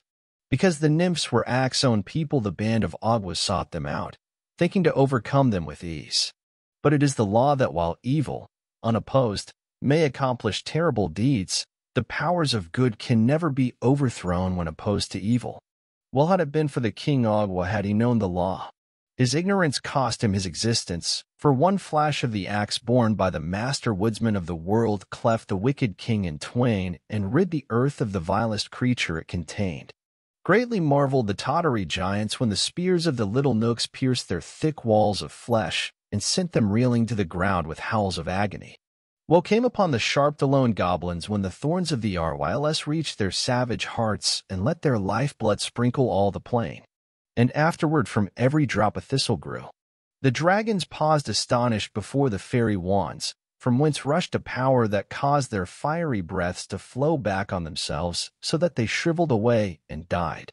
As for the Aguas, they had scant time to realize how they were destroyed, for the ash switches of the nymphs bore a charm unknown to any Agua, and turned their foes into clods of earth at the slightest touch. When Ek leaned upon his gleaming axe and turned to look over the field of battle, he saw the few giants who were able to run disappearing over the distant hills on their return to Tottery. The goblins had perished every one, as had the terrible dragons, while all that remained of the wicked Aguas was a great number of earthen hillocks dotting the plain. And now the immortals melted from the valley like dew at sunrise, to resume their duties in the forest, while Ak walked slowly and thoughtfully to the house of Claus and entered. "You have many toys ready for the children," said the woodsman, "and now you may carry them across the plain to the dwellings and the villages without fear." "Will not the Aguas harm me?" asked Claus, eagerly. "The Aguas," said Ak, "have perished. Now I will gladly have done with wicked spirits and with fighting and bloodshed. It was not from choice that I told of the Aguas and their allies, and of their great battle with the immortals. They were part of this history, and could not be avoided. 8. The first journey with the reindeer. Those were happy days for Claus when he carried his accumulation of toys to the children who had awaited them so long. During his imprisonment in the valley, he had been so industrious that all his shelves were filled with playthings, and after quickly supplying the little ones living nearby, he saw he must now extend his travels to wider fields. Remembering the time when he had journeyed with Ak through all the world, he knew children were everywhere, and he longed to make as many as possible happy with his gifts. So he loaded a great sack with all kinds of toys, slung it upon his back that he might carry it more easily, and started off on a longer trip than he had yet undertaken. Wherever he showed his merry face, in hamlet or in farmhouse, he received a cordial welcome, for his fame had spread into far lands. At each village the children swarmed about him, following his footsteps wherever he went, and the women thanked him gratefully for the joy he brought their little ones. And the men looked upon him curiously that he should devote his time to such a queer occupation as toy-making. But everyone smiled on him and gave him kindly words, and Claus felt amply repaid for his long journey. When the sack was empty, he went back again to the Laughing Valley and once more filled it to the brim. This time he followed another road, into a different part of the country, and carried happiness to many children who never before had owned a toy or guessed that such a delightful plaything existed. After a third journey, so far away that Claus was many days walking the distance, the store of toys became exhausted, and without delay he set about making a fresh supply. From seeing so many children and studying their tastes, he had acquired several new ideas about toys. The dollies were, he had found, the most delightful of all playthings for babies and little girls, and often those who could not say dolly would call for a doll in their sweet baby talk. So Claus resolved to make many dolls of all sizes and to dress them in bright-colored clothing. The older boys, and even some of the girls, loved the images of animals, so he still made cats and elephants and horses. And many of the little fellows had musical natures, and longed for drums and cymbals and whistles and horns. So he made a number of toy drums, with tiny sticks to beat them with, and he made whistles from the willow trees, and horns from the bog reeds, and cymbals from bits of beaten metal. All this kept him busily at work, and before he realized it the winter season came, with deeper snows than usual, and he knew he could not leave the valley with his heavy pack.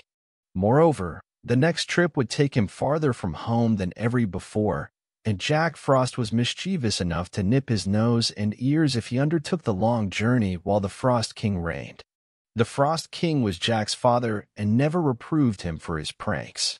So Claus remained at his workbench, but he whistled and sang as merrily as ever, for he would allow no disappointment to sour his temper or make him unhappy. One bright morning he looked from his window and saw two of the deer he had known in the forest walking toward his house.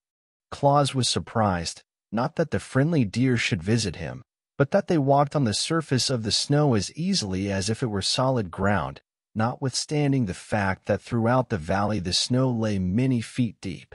He had walked out of his house a day or two before and had sunk to his armpits in a drift. So when the deer came near, he opened the door and called to them. "Good morning, Flossie. Tell me how you were able to walk on the snow so easily." "It is frozen hard," answered Flossie. "The Frost King has breathed on it," said Glossie, coming up, "and the surface is now as solid as ice." "Perhaps," remarked Claus, thoughtfully, "I might now carry my pack of toys to the children." "Is it a long journey?" asked Flossie. "Yes, it will take me many days, for the pack is heavy," answered Claus. "Then the snow would melt before you could get back," said the deer. "You must wait until spring, Claus." Claus sighed. "Had I your fleet feet," said he, "I could make the journey in a day." "But you have not," returned Glossie, looking at his own slender legs with pride. "Perhaps I could ride upon your back," Claus ventured to remark, after a pause. "Oh no, our backs are not strong enough to bear your weight," said Flossie, decidedly. "But if you had a sledge, and could harness us to it, we might draw you easily, and your pack as well." "I'll make a sledge," exclaimed Claus. "Will you agree to draw me if I do?" "Well," replied Flossie, "we must first go and ask the Knooks, who are our guardians, for permission, but if they consent, and you can make a sledge and harness, we will gladly assist you." "Then go at once," cried Claus, eagerly. "I am sure the friendly Knooks will give their consent, and by the time you are back I shall be ready to harness you to my sledge." Flossie and Glossie, being deer of much intelligence, had long wished to see the great world, so they gladly ran over the frozen snow to ask the Knooks if they might carry Claus on his journey. Meantime, the toy-maker hurriedly began the construction of a sledge, using material from his woodpile. He made two long runners that turned upward at the front ends, and across these nailed short boards to make a platform. It was soon completed, but was as rude in appearance as it is possible for a sledge to be. The harness was more difficult to prepare, but Claus twisted strong cords together and knotted them so they would fit around the necks of the deer in the shape of a collar. From these ran other cords to fasten the deer to the front of the sledge. Before the work was completed, Glossie and Flossie were back from the forest, having been granted permission by Will Nook to make the journey with Claus provided they would to Burzee by daybreak the next morning. "That is not a very long time," said Flossie, "but we are swift and strong, and if we get started by this evening, we can travel many miles during the night." Claus decided to make the attempt, so he hurried on his preparations as fast as possible. After a time, he fastened the collars around the necks of his steeds and harnessed them to his rude sledge. Then he placed a stool on the little platform to serve as a seat and filled a sack with his prettiest toys. "How do you intend to guide us?" asked Glossie. "We have never been out of the forest before, except to visit your house, so we shall not know the way." Claus thought about that for a moment. Then he brought more cords and fastened two of them to the spreading antlers of each deer, one on the right and the other on the left. "Those will be my reins," said Claus, "and when I pull them to the right or to the left, you must go in that direction. If I do not pull the reins at all, you may go straight ahead." "Very well," answered Glossie and Flossie, and then they asked, "Are you ready?" Claus seated himself upon the stool, placed the sack of toys at his feet, and then gathered up the reins. "All ready," he shouted. "Away we go." The deer leaned forward, lifted their slender limbs, and the next moment away flew the sledge over the frozen snow. The swiftness of the motion surprised Claus, for in a few strides they were across the valley and gliding over the broad plain beyond. The day had melted into evening by the time they started, for, swiftly as Claus had worked, many hours had been consumed in making his preparations. But the moon shone brightly to light their way, and Claus soon decided it was just as pleasant to travel by night as by day. The deer liked it better, for, although they wished to see something of the world, they were timid about meeting men, and now all the dwellers in the towns and farmhouses were sound asleep and could not see them. Away and away they sped, on and on over the hills and through the valleys and across the plains until they reached a village where Claus had never been before. Here he called on them to stop, and they immediately obeyed. But a new difficulty now presented itself, for the people had locked their doors when they went to bed, and Claus found he could not enter the houses to leave his toys. "I am afraid, my friends, we have made our journey for nothing," said he, "for I shall be obliged to carry my playthings back home again without giving them to the children of this village." "What's the matter?" asked Flossie. "The doors are locked," answered Claus, "and I cannot get in." Flossie looked around at the houses. The snow was quite deep in that village, and just before them was a roof only a few feet above the sledge. A broad chimney, which seemed a glossy big enough to admit Claus, was at the peak of the roof. "Why don't you climb down that chimney?" asked Glossie. Claus looked at it. "That would be easy enough if I were on top of the roof," he answered. "Then hold fast, and we will take you there," said the deer, and they gave one bound to the roof and landed beside the big chimney. "Good!" cried Claus, well pleased, and he slung the pack of toys over his shoulder and got into the chimney. There was plenty of soot on the bricks, but he did not mind that, and by placing his hands and knees against the sides he crept downward until he had reached the fireplace. Leaping lightly over the smoldering coals, he found himself in a large sitting room, where a dim light was burning. From this room 2 doorways led into smaller chambers. In one a woman lay asleep, with a baby beside her in a crib. Claus laughed, but he did not laugh aloud for fear of waking the baby. Then he slipped a big doll from his pack and laid it in the crib. The little one smiled, as if it dreamed of the pretty plaything it was to find on the morrow, and Claus crept softly from the room and entered at the other doorway. Here were 2 boys, fast asleep with their arms around each other's neck. Claus gazed at them lovingly a moment, and then placed upon the bed a drum, 2 horns, and a wooden elephant. He did not linger, now that his work in this house was done, but climbed the chimney again and seated himself on his sledge. "Can you find another chimney?" he asked the reindeer. "Easily enough," replied Glossie and Flossie. Down to the edge of the roof they raced, and then, without pausing, leaped through the air to the top of the next building, where a huge, old-fashioned chimney stood. "Don't be so long, this time," called Flossie, "or we shall never get back to the forest by daybreak." Claus made a trip down this chimney also and found 5 children sleeping in the house, all of whom were quickly supplied with toys.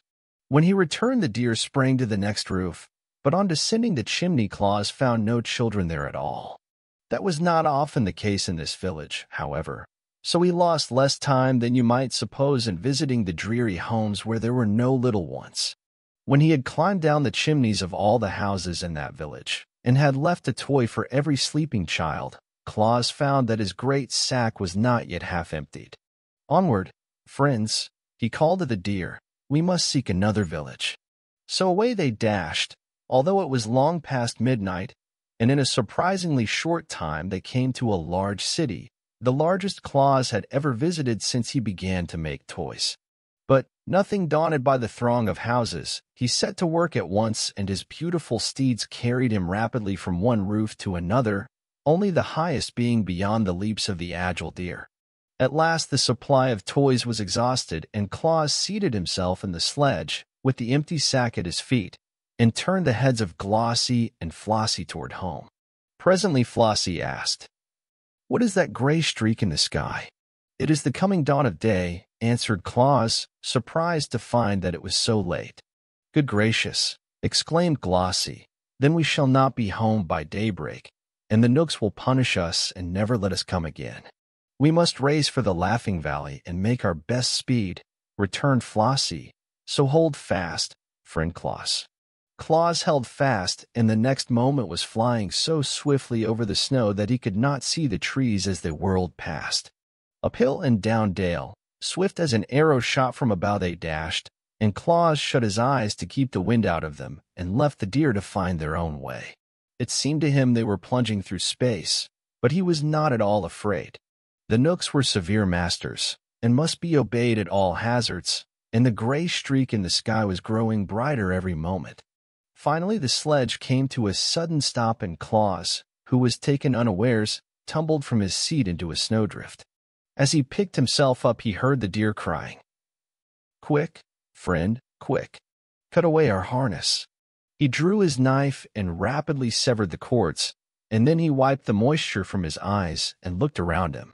The sledge had come to a stop in the Laughing Valley, only a few feet, he found, from his own door. In the east the day was breaking, and turning to the edge of Brazil, he saw Glossy and Flossie just disappearing in the forest. 9. Santa Claus. Claus thought that none of the children would ever know where the toys came from which they found by their bedsides when they wakened the following morning. But kindly deeds are sure to bring fame, and fame has many wings to carry its tidings into far lands. So for miles and miles in every direction, people were talking of Claus and his wonderful gifts to children.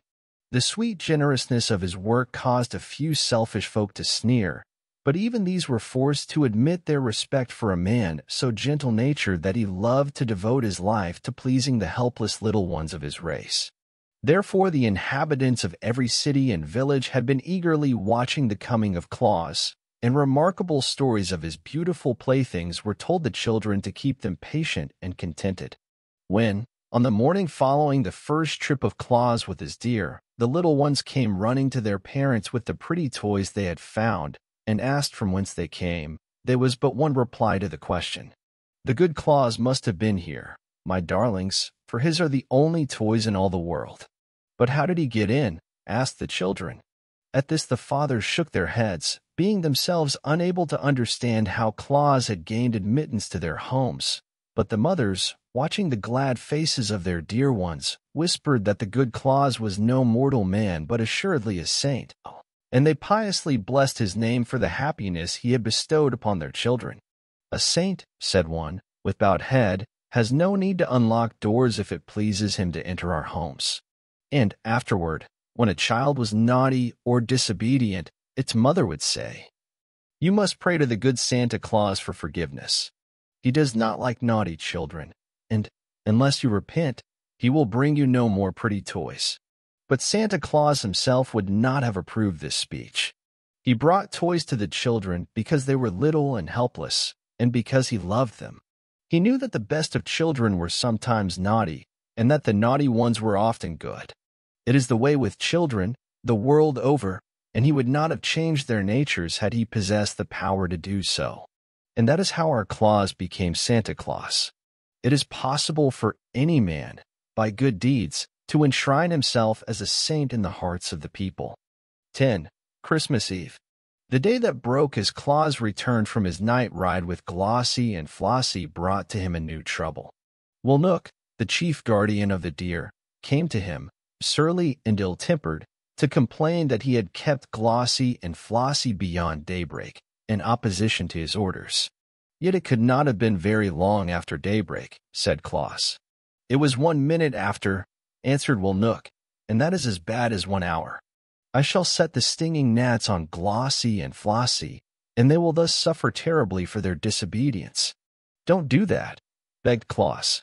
"It was my fault." But Will Nook would listen to no excuses, and went away grumbling and growling in his ill-natured way. For this reason Claus entered the forest to consult Nesile about rescuing the good deer from punishment. To his delight he found his old friend, the master woodsman, seated in the circle of nymphs. Eck listened to the story of the night journey to the children and of the great assistance the deer had been to Claus by drawing his sledge over the frozen snow. "I do not wish my friends to be punished if I can save them," said the toy maker when he had finished the relation. "They were only 1 minute late, and they ran swifter than a bird flies to get home before daybreak." Eck stroked his beard thoughtfully a moment, and then sent for the Prince of the Knooks, who rules all his people in Brzee, and also for the Queen of the Fairies and the Prince of the Rys. When all had assembled, Claus told his story again, at Ack's command, and then the master addressed the Prince of the Nooks, saying, "The good work that Claus is doing among mankind deserves the support of every honest immortal. Already he is called a saint in some of the towns, and before long the name of Santa Claus will be lovingly known in every home that is blessed with children. Moreover, he is a son of our forest, so we owe him our encouragement. You, ruler of the Nooks, have known him these many years. Am I not right in saying he deserves our friendship?" The prince, crooked and sour of visage as all Nooks are, looked only upon the dead leaves at his feet and muttered, "You are the master woodsman of the world." Ack smiled, but continued, in soft tones, "It seems that the deer which are guarded by your people can be of great assistance to Claus, and as they seem willing to draw his sledge, I beg that you will permit him to use their services whenever he pleases." The prince did not reply, but tapped the curled point of his sandal with the tip of his spear, as if in thought. Then the fairy queen spoke to him in this way, "If you consent to Ack's request, I will see that no harm comes to your deer while they are away from the forest." And the Prince of the Rys added, "For my part, one will allow to every deer that assists Claus the privilege of eating my casa plants, which give strength, and my grawl plants, which give fleetness of foot, and my marbon plants, which give long life." And the Queen of the Nymphs said, "The deer which draw the sledge of Claus will be permitted to bathe in the forest pool of Nares, which will give them sleek coats and wonderful beauty." The Prince of the Nooks, hearing these promises, shifted uneasily on his seat, for in his heart he hated to refuse a request of his fellow immortals, although they were asking an unusual favor at his hands. And the Nooks are unaccustomed to granting favors of any kind. Finally he turned to his servants and said, "Call Will Nook." When Surly Will came and heard the demands of the immortals, he protested loudly against granting them. "Dear, dear," said he, "and nothing but deer. Were they horses, it would be right to harness them like horses. But no one harnesses deer because they are free, wild creatures, owing no service of any sort to mankind. It would degrade my deer to labor for Claus, who is only a man in spite of the friendship lavished on him by the immortals." "You have heard," said the prince to Ack. "There is truth in what Will says. Call Glossy and Flossie," returned the master. The deer were brought to the conference, and Ack asked them if they objected to drawing the sledge for Claus. "No, indeed," replied Glossy. "We enjoyed the trip very much. And we tried to get home by daybreak," added Flossie, "but were unfortunately a minute too late." "A minute lost at daybreak doesn't matter," said Ack. "You are forgiven for that delay, provided it does not happen again," said the Prince of the Nooks, sternly. "And will you permit them to make another journey with me?" asked Claus, eagerly. The prince reflected while he gazed at Will, who was scowling, and at the master woodsman, who was smiling. Then he stood up and addressed the company as follows. "Since you all urge me to grant the favor, I will permit the deer to go with Claus once every year, on Christmas Eve, provided they always return to the forest by daybreak. He may select any number he pleases, up to 10, to draw his sledge, and those shall be known among us as reindeer, to distinguish them from the others. And they shall bathe in the pool of Nares, and eat the casa and grawl and marbon plants, and shall be under the especial protection of the fairy queen. And now cease scowling, Will Nook, for my words shall be obeyed." He hobbled quickly away through the trees, to avoid the thanks of Claus and the approval of the other immortals, and Will, looking as cross as ever, followed him. But Ack was satisfied, knowing that he could rely on the promise of the prince, however grudgingly given, and Glossy and Flossie ran home, kicking up their heels delightedly at every step. "When is Christmas Eve?" Claus asked the master. "In about 10 days, he replied. "Then I cannot use the deer this year," said Claus, thoughtfully, "for I shall not have time enough to make my sackful of toys." "The shrewd prince foresaw that," responded Ack, "and therefore named Christmas Eve as the day you might use the deer, knowing it would cause you to lose an entire year." "If I only had the toys the Ogwa stole from me," said Claus, sadly, "I could easily fill my sack for the children." "Where are they?" asked the master.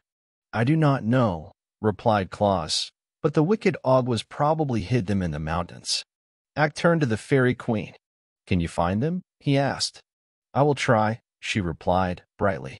Then Claus went back to the Laughing Valley to work as hard as he could, and a band of fairies immediately flew to the mountain that had been haunted by the Ogwas and began a search for the stolen toys.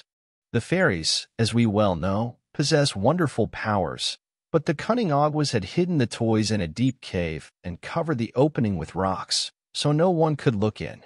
Therefore, all search for the missing playthings proved in vain for several days, and Claus, who sat at home waiting for news from the fairies, almost despaired of getting the toys before Christmas Eve. He worked hard every moment, but it took considerable time to carve out and to shape each toy, and to paint it properly, so that on the morning before Christmas Eve only half of one small shelf above the window was filled with playthings ready for the children. But on this morning the fairies who were searching in the mountains had a new thought. They joined hands and moved in a straight line through the rocks that formed the mountain, beginning at the topmost peak and working downward, so that no spot could be missed by their bright eyes. And at last they discovered the cave where the toys had been heaped up by the wicked Ogwas.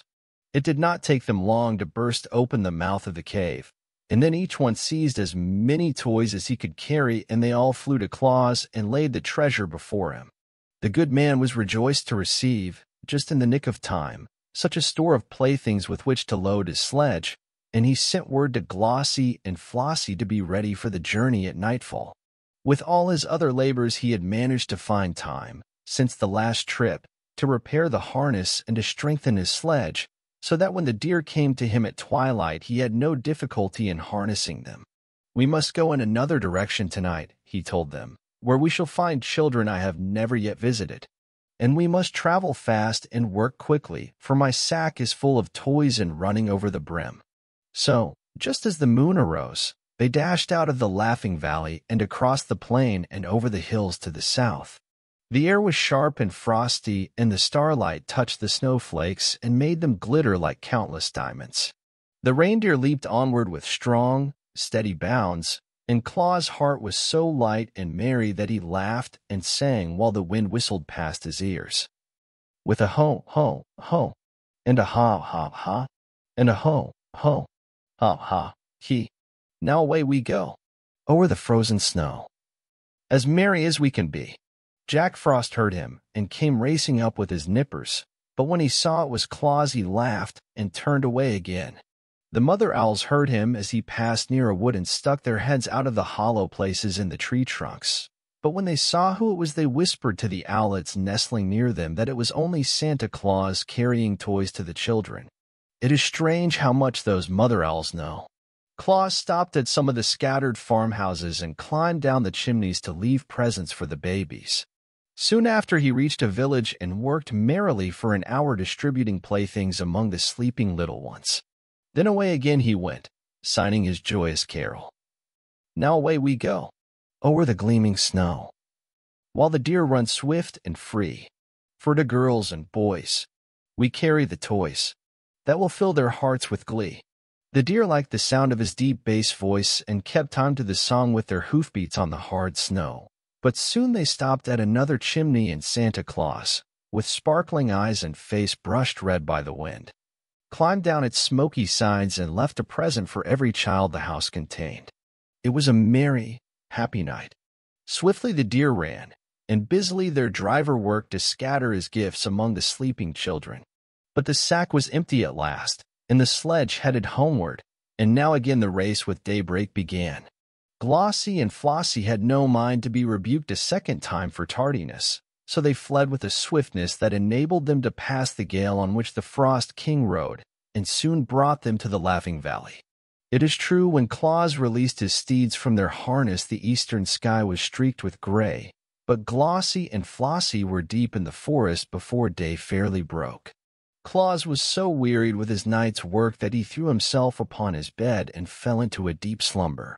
And while he slept, the Christmas sun appeared in the sky and shone upon hundreds of happy homes where the sound of childish laughter proclaimed that Santa Claus had made them a visit. God bless him. It was his first Christmas Eve, And for hundreds of years since then, he has nobly fulfilled his mission to bring happiness to the hearts of little children. 11.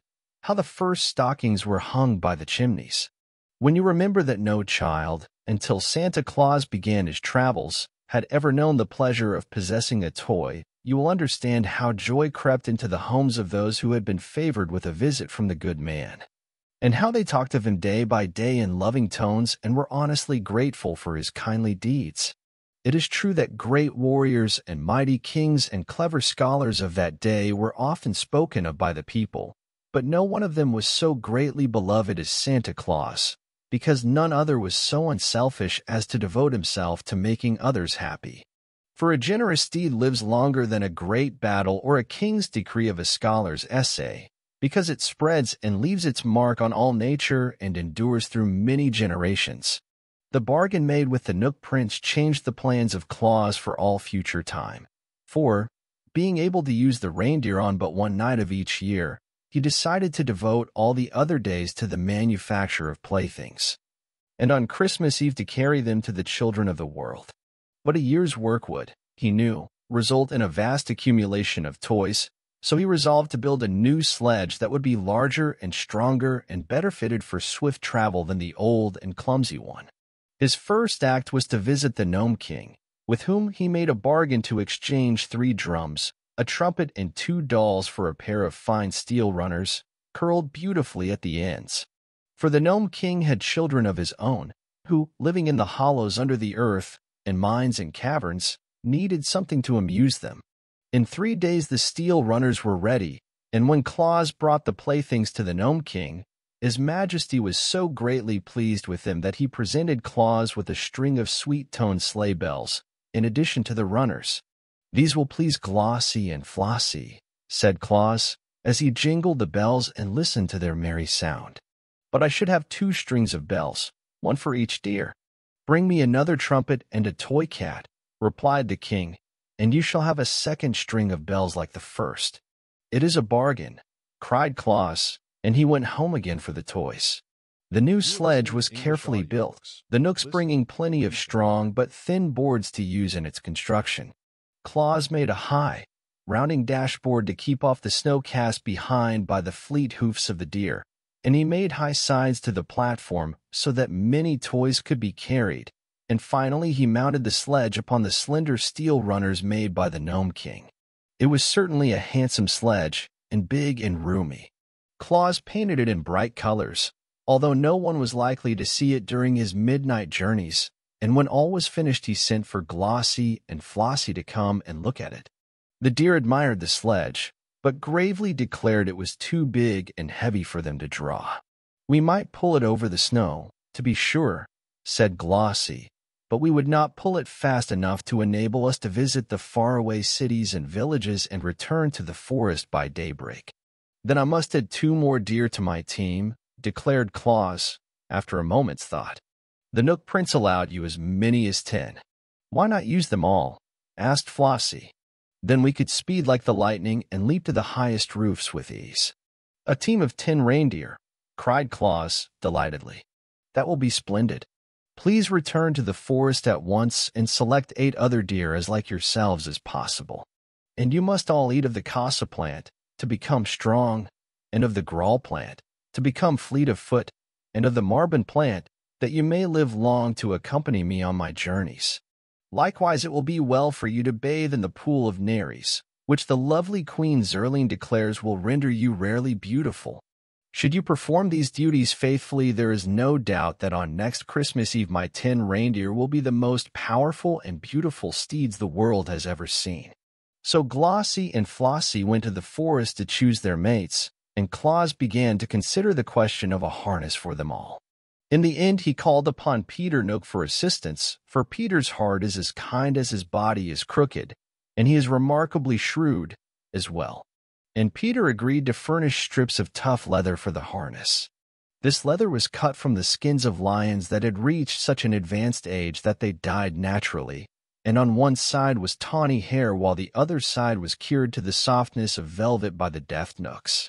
When Claus received these strips of leather, he sewed them neatly into a harness for the 10 reindeer, and it proved strong and serviceable and lasted him for many years. The harness and sledge were prepared at odd times, for Claus devoted most of his days to the making of toys. These were now much better than the first ones had been, for the immortals often came to his house to watch him work and to offer suggestions. It was Nessile's idea to make some of the dolls say Papa and Mama. It was a thought of the Nooks to put a squeak inside the lambs, so that when a child squeezed them they would say Bye AA. And the Fairy Queen advised Claus to put whistles in the birds, so they could be made to sing, and wheels on the horses, so children could draw them around. Many animals perished in the forest, from one cause or another, and their fur was brought to Claus that he might cover with it the small images of beasts he made for playthings. A merry RYL suggested that Claus make a donkey with a nodding head, which he did, and afterward found that it amused the little ones immensely. And so the toys grew in beauty and attractiveness every day, until they were the wonder of even the immortals. When another Christmas Eve drew near, there was a monster load of beautiful gifts for the children ready to be loaded upon the big sledge. Claus filled 3 sacks to the brim, and tucked every corner of the sledge box full of toys besides. Then, at twilight, the 10 reindeer appeared and Flossie introduced them all to Claus. They were Racer and Pacer, reckless and speckless, fearless and peerless, and ready and steady, who, with Glossie and Flossie, made up the 10 who have traversed the world these hundreds of years with their generous master. They were all exceedingly beautiful, with slender limbs, spreading antlers, velvety dark eyes, and smooth coats of fawn color spotted with white. Claus loved them at once, and has loved them ever since, for they are loyal friends and have rendered him priceless service. The new harness fitted them nicely, and soon they were all fastened to the sledge by twos, with Glossie and Flossie in the lead. These wore the strings of sleigh bells, and were so delighted with the music they made that they kept prancing up and down to make the bells ring. Claus now seated himself in the sledge, drew a warm robe over his knees and his fur cap over his ears, and cracked his long whip as a signal to start. Instantly the 10 leaped forward and were away like the wind, while jolly Claus laughed gleefully to see them run and shouted a song in his big, hearty voice. With a ho, ho, ho, and a ha, ha, ha, and a ho, ho, ha, ha, he. Now away we go, o'er the frozen snow. As merry as we can be. There are many joys in our load of toys, as many a child will know. We'll scatter them wide on our wild night ride, o'er the crisp and sparkling snow. Now it was on this same Christmas Eve that little Margot and her brother Dick and her cousins Ned and Sarah, who were visiting at Margot's house, came in from making a snowman, with their clothes damp, their mittens dripping, and their shoes and stockings wet through and through. They were not scolded, for Margot's mother knew the snow was melting, but they were sent early to bed that their clothes might be hung over chairs to dry.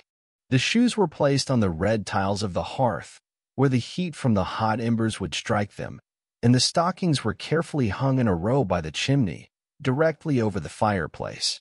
That was the reason Santa Claus noticed them when he came down the chimney that night and all the household were fast asleep. He was in a tremendous hurry, and seeing the stockings all belonged to children, he quickly stuffed his toys into them and dashed up the chimney again, appearing on the roof so suddenly that the reindeer were astonished at his agility. I wish they would all hang up their stockings, he thought, as he drove to the next chimney. It would save me a lot of time, and I could then visit more children before daybreak. When Margot and Dick and Ned and Sarah jumped out of bed next morning and ran downstairs to get their stockings from the fireplace, they were filled with delight to find the toys from Santa Claus inside them. In face, I think they found more presents in their stockings than any other children of that city had received, for Santa Claus was in a hurry and did not stop to count the toys. Of course, they told all their little friends about it, and of course every one of them decided to hang his own stockings by the fireplace the next Christmas Eve. Even Bessie Blithesome, who made a visit to that city with her father, the great Lord of Lurd, heard the story from the children and hung her own pretty stockings by the chimney when she returned home at Christmas time. On his next trip, Santa Claus found so many stockings hung up in anticipation of his visit that he could fill them in a jiffy and be away again in half the time required to hunt the children up and place the toys by their bedsides. The custom grew year after year and has always been a great help to Santa Claus. And, with so many children to visit, he surely needs all the help we are able to give him. 12. The first Christmas tree.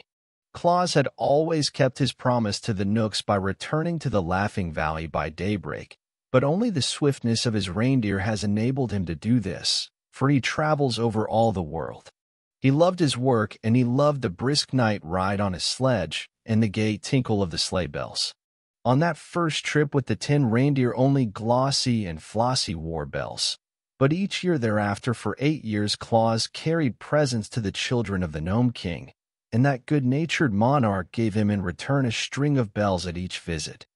So that finally every one of the 10 deer was supplied, and you may imagine what a merry tune the bells played as the sledge sped over the snow.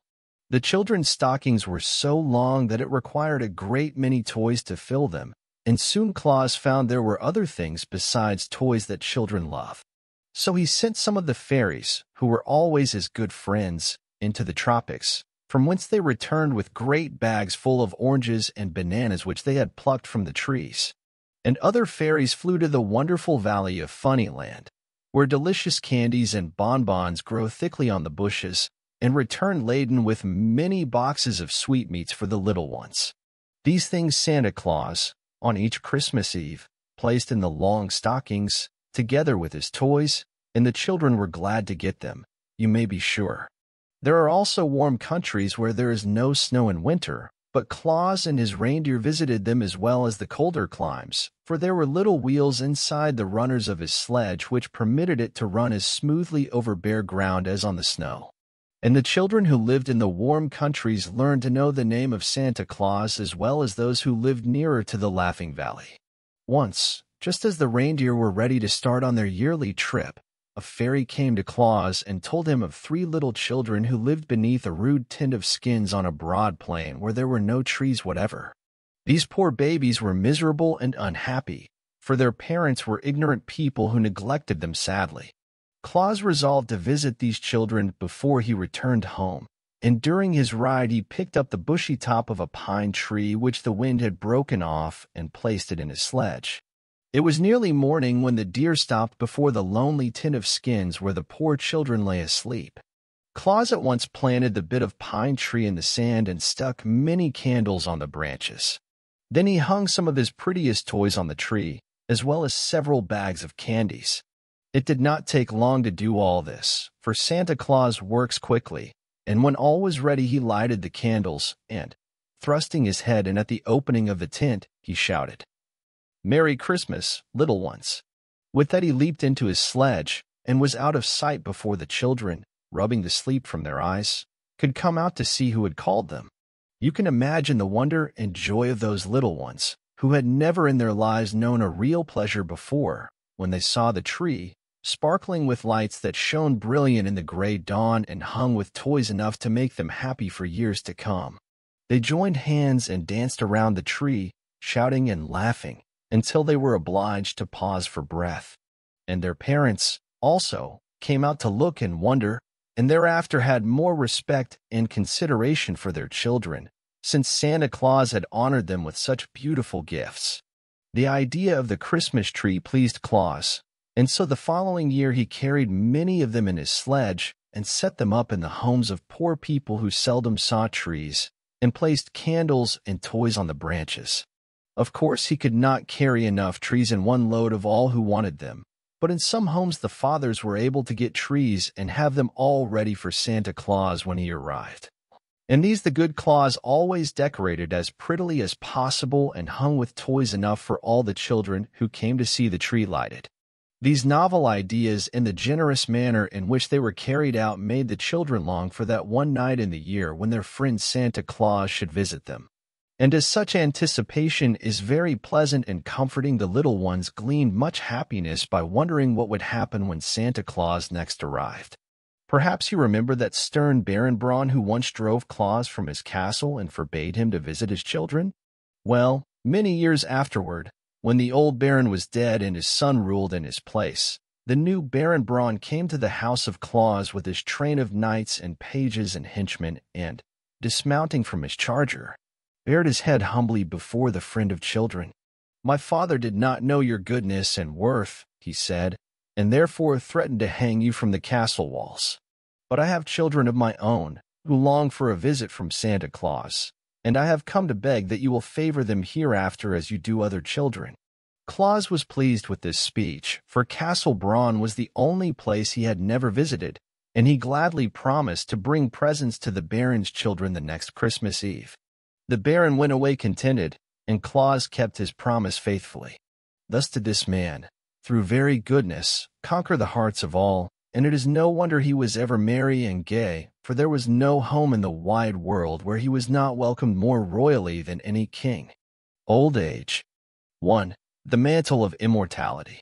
And now we come to a turning point in the career of Santa Claus, and it is my duty to relate the most remarkable that has happened since the world began or mankind was created. We have followed the life of Claus from the time he was found a helpless infant by the wood nymph Nesile and reared to manhood in the great forest of Brzee.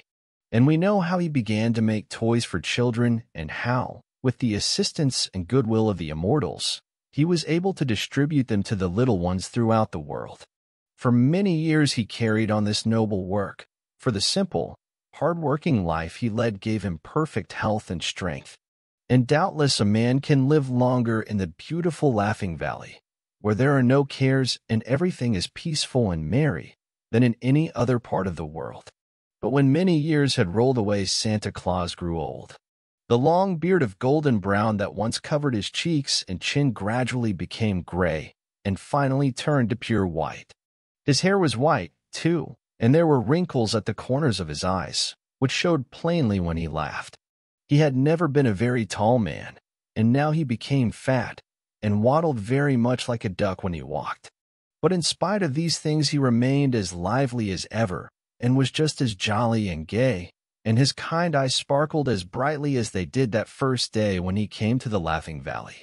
Yet a time is sure to come when every mortal who has grown old and lived his life is required to leave this world for another, so it is no wonder that, after Santa Claus had driven his reindeer on many and many a Christmas Eve, those stanch friends finally whispered among themselves that they had probably drawn his sledge for the last time.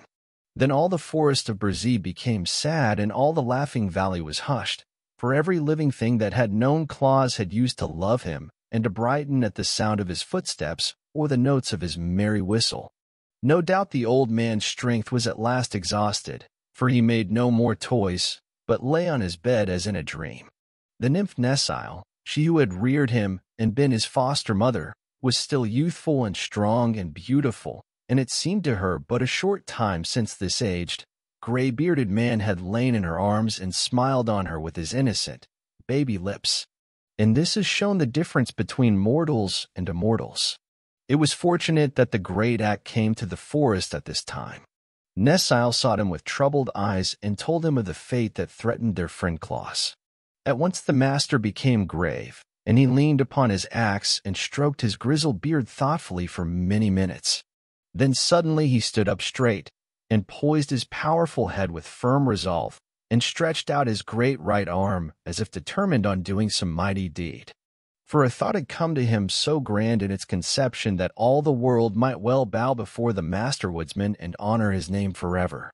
It is well known that when the great act once undertakes to do a thing, he never hesitates an instant.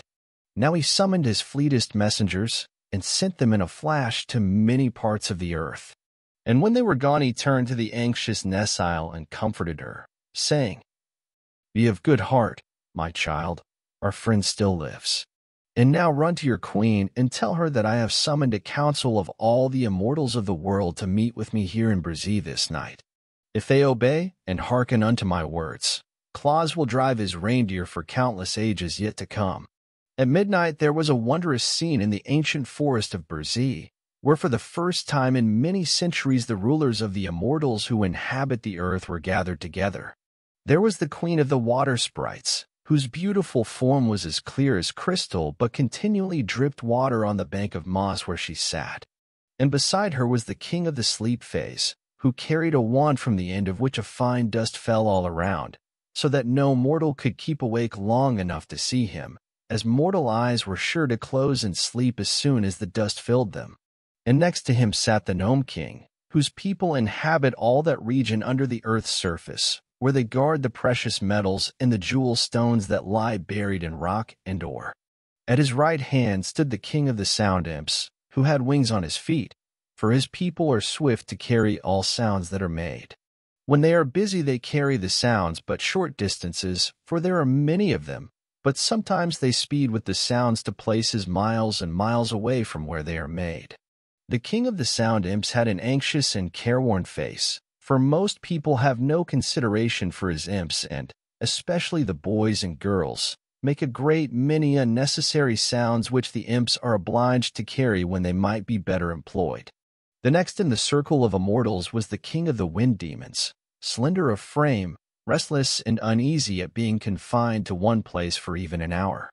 Once in a while he would leave his place and circle around the glade, and each time he did this the fairy queen was obliged to untangle the flowing locks of her golden hair and tuck them back of her pink ears.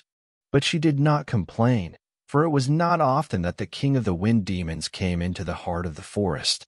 After the fairy queen, whose home was in Old Burzee, came the king of the light elves, with his two princes, Flash and Twilight, at his back.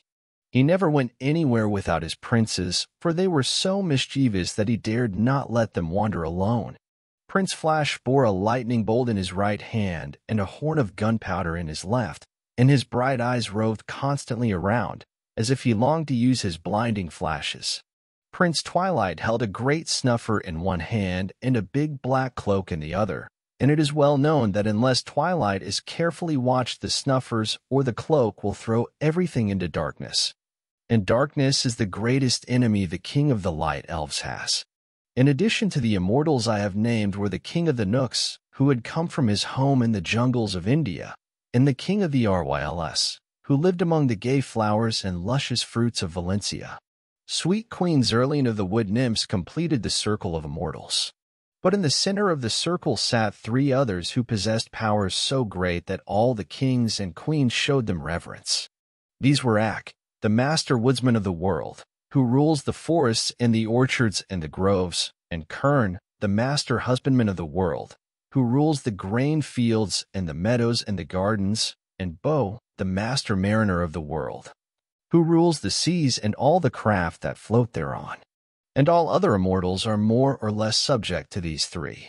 When all had assembled, the master woodsman of the world stood up to address them, since he himself had summoned them to the council. Very clearly he told them the story of Claus, beginning at the time when as a babe he had been adopted a child of the forest, and telling of his noble and generous nature and his lifelong labors to make children happy. And now, said Ak, when he had won the love of all the world, the spirit of death is hovering over him. Of all men who have inhabited the earth, none other so well deserves immortality, for such a life cannot be spared so long as there are children of mankind to miss him and to grieve over his loss. We immortals are the servants of the world, and to serve the world we were permitted in the beginning to exist. But what one of us is more worthy of immortality than this man Claus, who so sweetly ministers to the little children? He paused and glanced around the circle, to find every immortal listening to him eagerly and nodding approval. Finally, the king of the wind demons, who had been whistling softly to himself, cried out, "What is your desire, O Ak?" "To bestow upon Claus the mantle of immortality," said Ak, boldly. That this demand was wholly unexpected was proved by the immortals springing to their feet and looking into each other's face with dismay, and then upon Ak with wonder. For it was a grave matter, this parting with the mantle of immortality. The queen of the water sprites spoke in her low, clear voice, and the words sounded like raindrops splashing upon a window pane. "In all the world there is but one mantle of immortality," she said. The king of the sound phase added, "It has existed since the beginning, and no mortal has ever dared to claim it." And the master mariner of the world arose and stretched his limbs, saying, "Only by the vote of every immortal can it be bestowed upon a mortal." "I know all this," answered Ak quietly. "But the mantle exists, and if it was created, as you say, in the beginning, it was because the Supreme Master knew that someday it would be required. Until now, no mortal has deserved it. But who among you dares deny that the good Claus deserves it? Will you not all vote to bestow it upon him?" They were silent, still looking upon one another questioningly. "Of what use is the mantle of immortality unless it is worn?" demanded Ak. "What will it profit any one of us to allow it to remain in its lonely shrine for all time to come?" "Enough," cried the Gnome King, abruptly. "We will vote on the matter, yes or no. For my part, I say yes." "And I," said the Fairy Queen, promptly, and Ak rewarded her with a smile. "My people in Burzee tell me they have learned to love him. Therefore I vote to give Claus the mantle," said the King of the Arwelles. "He's already a comrade of the Nooks," announced the ancient king of that band. "Let him have immortality. Let him have it. Let him have it," sighed the King of the Wind Demons. "Why not?" asked the King of the Sleep Face. "He never disturbs the slumbers my people allow humanity. Let the good Claus be immortal." "I do not object," said the King of the Sound Imps. "Nor I," murmured the Queen of the Water Sprites. "If Claus does not receive the mantle, it is clear none other can ever claim it," remarked the King of the Light Elves. "So let us have done with the thing for all time." "The wood nymphs were first to adopt him," said Queen Zerline. "Of course I shall vote to make him immortal." Ek now turned to the master husbandman of the world, who held up his right arm and said, "Yes." And the master mariner of the world did likewise, after which Ak, with sparkling eyes and smiling face, cried out, "I thank you, fellow immortals. For all have voted, yes, and so to our dear Claus shall fall the one mantle of immortality that it is in our power to bestow." "Let us fetch it at once," said the Fey King. "I'm in a hurry." They bowed assent, and instantly the forest glade was deserted. But in a place midway between the earth and the sky was suspended a gleaming crypt of gold and platinum, aglow with soft light shed from the facets of countless gems. Within a high dome hung the precious mantle of immortality, and each immortal placed a hand on the hem of the splendid robe and said, as with one voice, "We bestow this mantle upon Claus, who is called the patron saint of children." At this the mantle came away from its lofty crypt, and they carried it to the house in the Laughing Valley. The spirit of death was crouching very near to the bedside of Claus, and as the immortals approached she sprang up and motioned them back with an angry gesture. But when her eyes fell upon the mantle they bore, she shrank away with a low moan of disappointment and quitted that house forever. Softly and silently the immortal band dropped upon Claus the precious mantle, and it closed about him and sank into the outlines of his body and disappeared from view. It became a part of his being, and neither mortal nor immortal might ever take it from him. Then the kings and queens who had wrought this great deed dispersed to their various homes, and all were well contented that they had added another immortal to their band. And Claus slept on, the red blood of everlasting life coursing swiftly through his veins, and on his brow was a tiny drop of water that had fallen from the ever-melting gown of the Queen of the Water Sprites. And over his lips hovered a tender kiss that had been left by the sweet nymph Nessile, for she had stolen in when the others were gone to gaze with rapture upon the immortal form of her foster son. 2. When the world grew old. The next morning, when Santa Claus opened his eyes and gazed around the familiar room, which he had feared he might never see again, he was astonished to find his old strength renewed and to feel the red blood of perfect health coursing through his veins. He sprang from his bed and stood where the bright sunshine came in through his window and flooded him with its merry, dancing rays. He did not then understand what had happened to restore to him the vigor of youth, but in spite of the fact that his beard remained the color of snow, and that wrinkles still lingered in the corners of his bright eyes, old Santa Claus felt as brisk and merry as a boy of 16, and was soon whistling contentedly as he busied himself fashioning new toys. Then it came to him and told of the mantle of immortality and how Claus had won it through his love for little children. It made old Santa look grave for a moment to think he had been so favored, but it also made him glad to realize that now he need never fear being parted from his dear ones. At once he began preparations for making a remarkable assortment of pretty and amusing playthings, and in larger quantities than ever before. For now that he might always devote himself to this work, he decided that no child in the world, poor or rich, should hereafter go without a Christmas gift if he could manage to supply it. The world was new in the days when dear old Santa Claus first began toy-making and won, by his loving deeds, the mantle of immortality, and the task of supplying cheering words, sympathy, and pretty playthings to all the young of his race did not seem a difficult undertaking at all. But every year more and more children were born into the world, and these, when they grew up, began spreading slowly over all the face of the earth, seeking new homes. So that Santa Claus found each year that his journeys must extend farther and farther from the Laughing Valley, and that the packs of toys must be made larger and ever larger. So at length he took counsel with his fellow immortals how his work might keep pace with the increasing number of children, that none might be neglected. And the immortals were so greatly interested in his labors that they gladly rendered him their assistance. Ek gave him his man Kilter, the silent and swift, and the Nook Prince gave him Peter, who was more crooked and less surly than any of his brothers. And the Ryl Prince gave him Neuter, the sweetest-tempered Ryl ever known. And the Fairy Queen gave him Whisk, that tiny, mischievous, but lovable fairy who knows today almost as many children as does Santa Claus himself. With these people to help make the toys and to keep his house in order and to look after the sledge and the harness, Santa Claus found it much easier to prepare his yearly load of gifts, and his days began to follow one another smoothly and pleasantly. Yet after a few generations his worries were renewed, for it was remarkable how the number of people continued to grow, and how many more children there were every year to be served. When the people filled all the cities and lands of one country, they wandered into another part of the world, and the men cut down the trees in many of the great forests that had been ruled by Ak, and with the wood they built new cities. And where the forests had been were fields of grain and herds of browsing cattle. You might think the master woodsman would rebel at the loss of his forests, but not so. The wisdom of Ak was mighty and far-seeing. The world was made for men, said he to Santa Claus, and I have but guarded the forests until men needed them for their use. I am glad my strong trees can furnish shelter for men's weak bodies and warm them through the cold winters.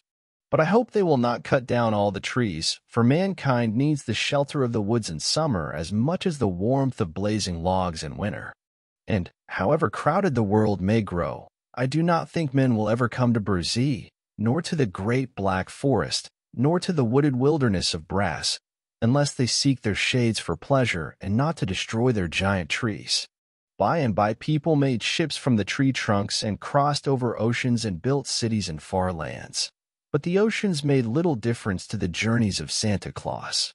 His reindeer sped over the waters as swiftly as over land, and his sledge headed from east to west and followed in the wake of the sun. So that as the earth rolled slowly over, Santa Claus had all of 24 hours to encircle it each Christmas Eve, and the speedy reindeer enjoyed these wonderful journeys more and more. So year after year, and generation after generation, and century after century, the world grew older, and the people became more numerous, and the labors of Santa Claus steadily increased.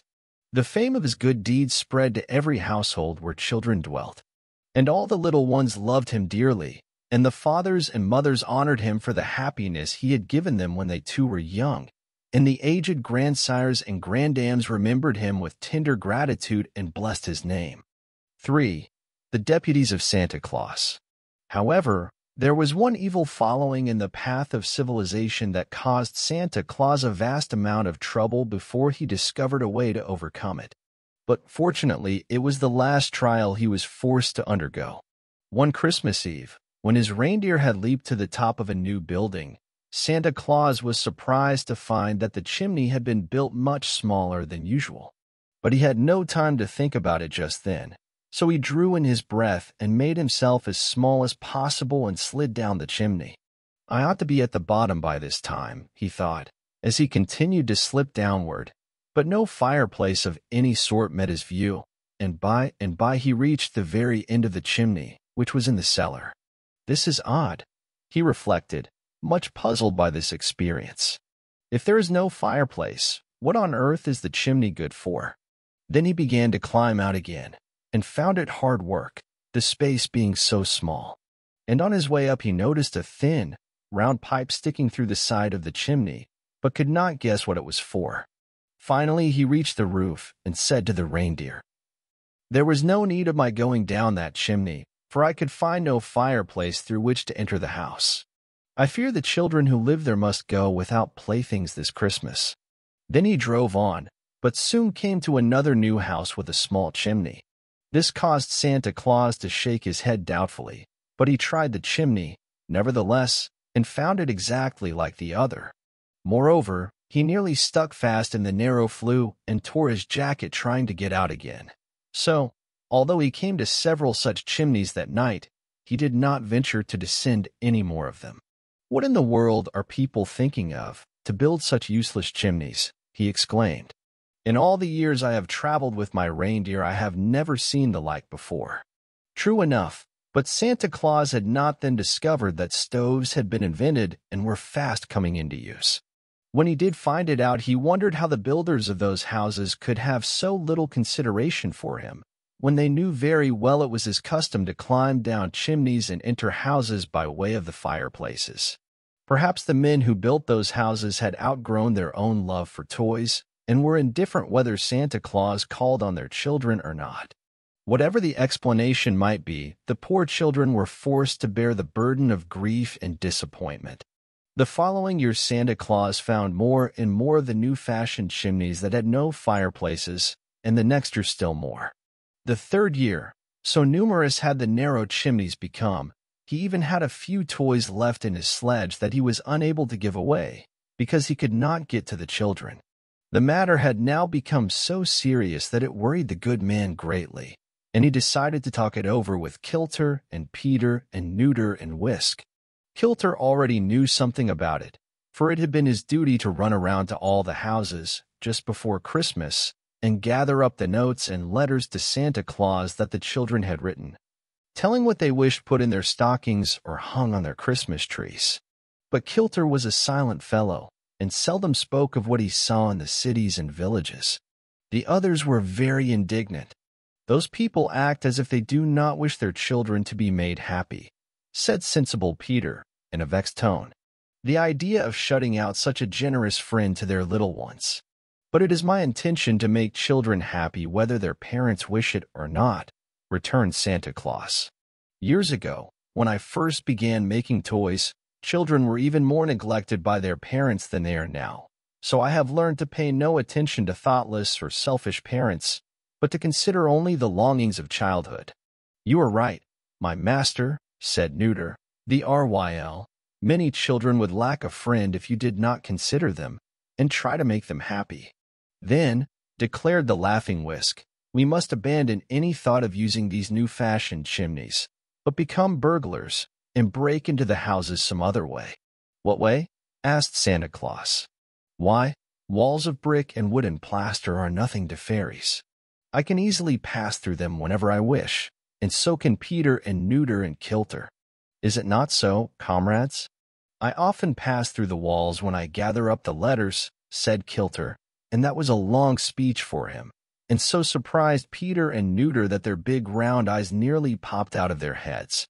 "Therefore," continued the fairy, "you may as well take us with you on your next journey, and when we come to one of those houses with stoves instead of fireplaces, we will distribute the toys to the children without the need of using a chimney." "That seems to me a good plan," replied Santa Claus, well pleased at having solved the problem. "We will try it next year." That was how the fairy, the pixie, the Nook, and the RYL all rode in the sledge with their master the following Christmas Eve, and they had no trouble at all in entering the new-fashioned houses and leaving toys for the children that lived in them. And their deft services not only relieved Santa Claus of much labor, but enabled him to complete his own work more quickly than usual, so that the merry party found themselves at home with an empty sledge a full hour before daybreak. The only drawback to the journey was that the mischievous Whisk persisted in tickling the reindeer with a long feather to see them jump, and Santa Claus found it necessary to watch him every minute and to tweak his long ears once or twice to make him behave himself. But, taken all together, the trip was a great success, and to this day the four little folk always accompany Santa Claus on his yearly ride and help him in the distribution of his gifts. But the indifference of parents, which had so annoyed the good saint, did not continue very long, and Santa Claus soon found they were really anxious he should visit their homes on Christmas Eve and leave presents for their children. So, to lighten his task, which was fast becoming very difficult indeed, old Santa decided to ask the parents to assist him. "Get your Christmas trees all ready for my coming," he said to them, "and then I shall be able to leave the presents without loss of time, and you can put them on the trees when I am gone." And to others he said, "See that the children's stockings are hung up in readiness for my coming, and then I can fill them as quick as a wink."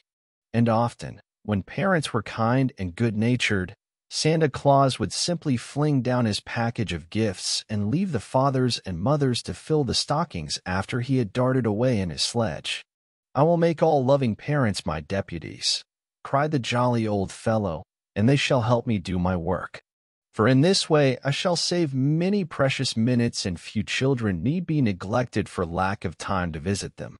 Besides carrying around the big packs in his swift-flying sledge, old Santa began to send great heaps of toys to the toy shops, so that if parents wanted larger supplies for their children they could easily get them, and if any children were, by chance, missed by Santa Claus on his yearly rounds, they could go to the toy shops and get enough to make them happy and contented. For the loving friend of the little ones decided that no child, if he could help it, should long for toys in vain.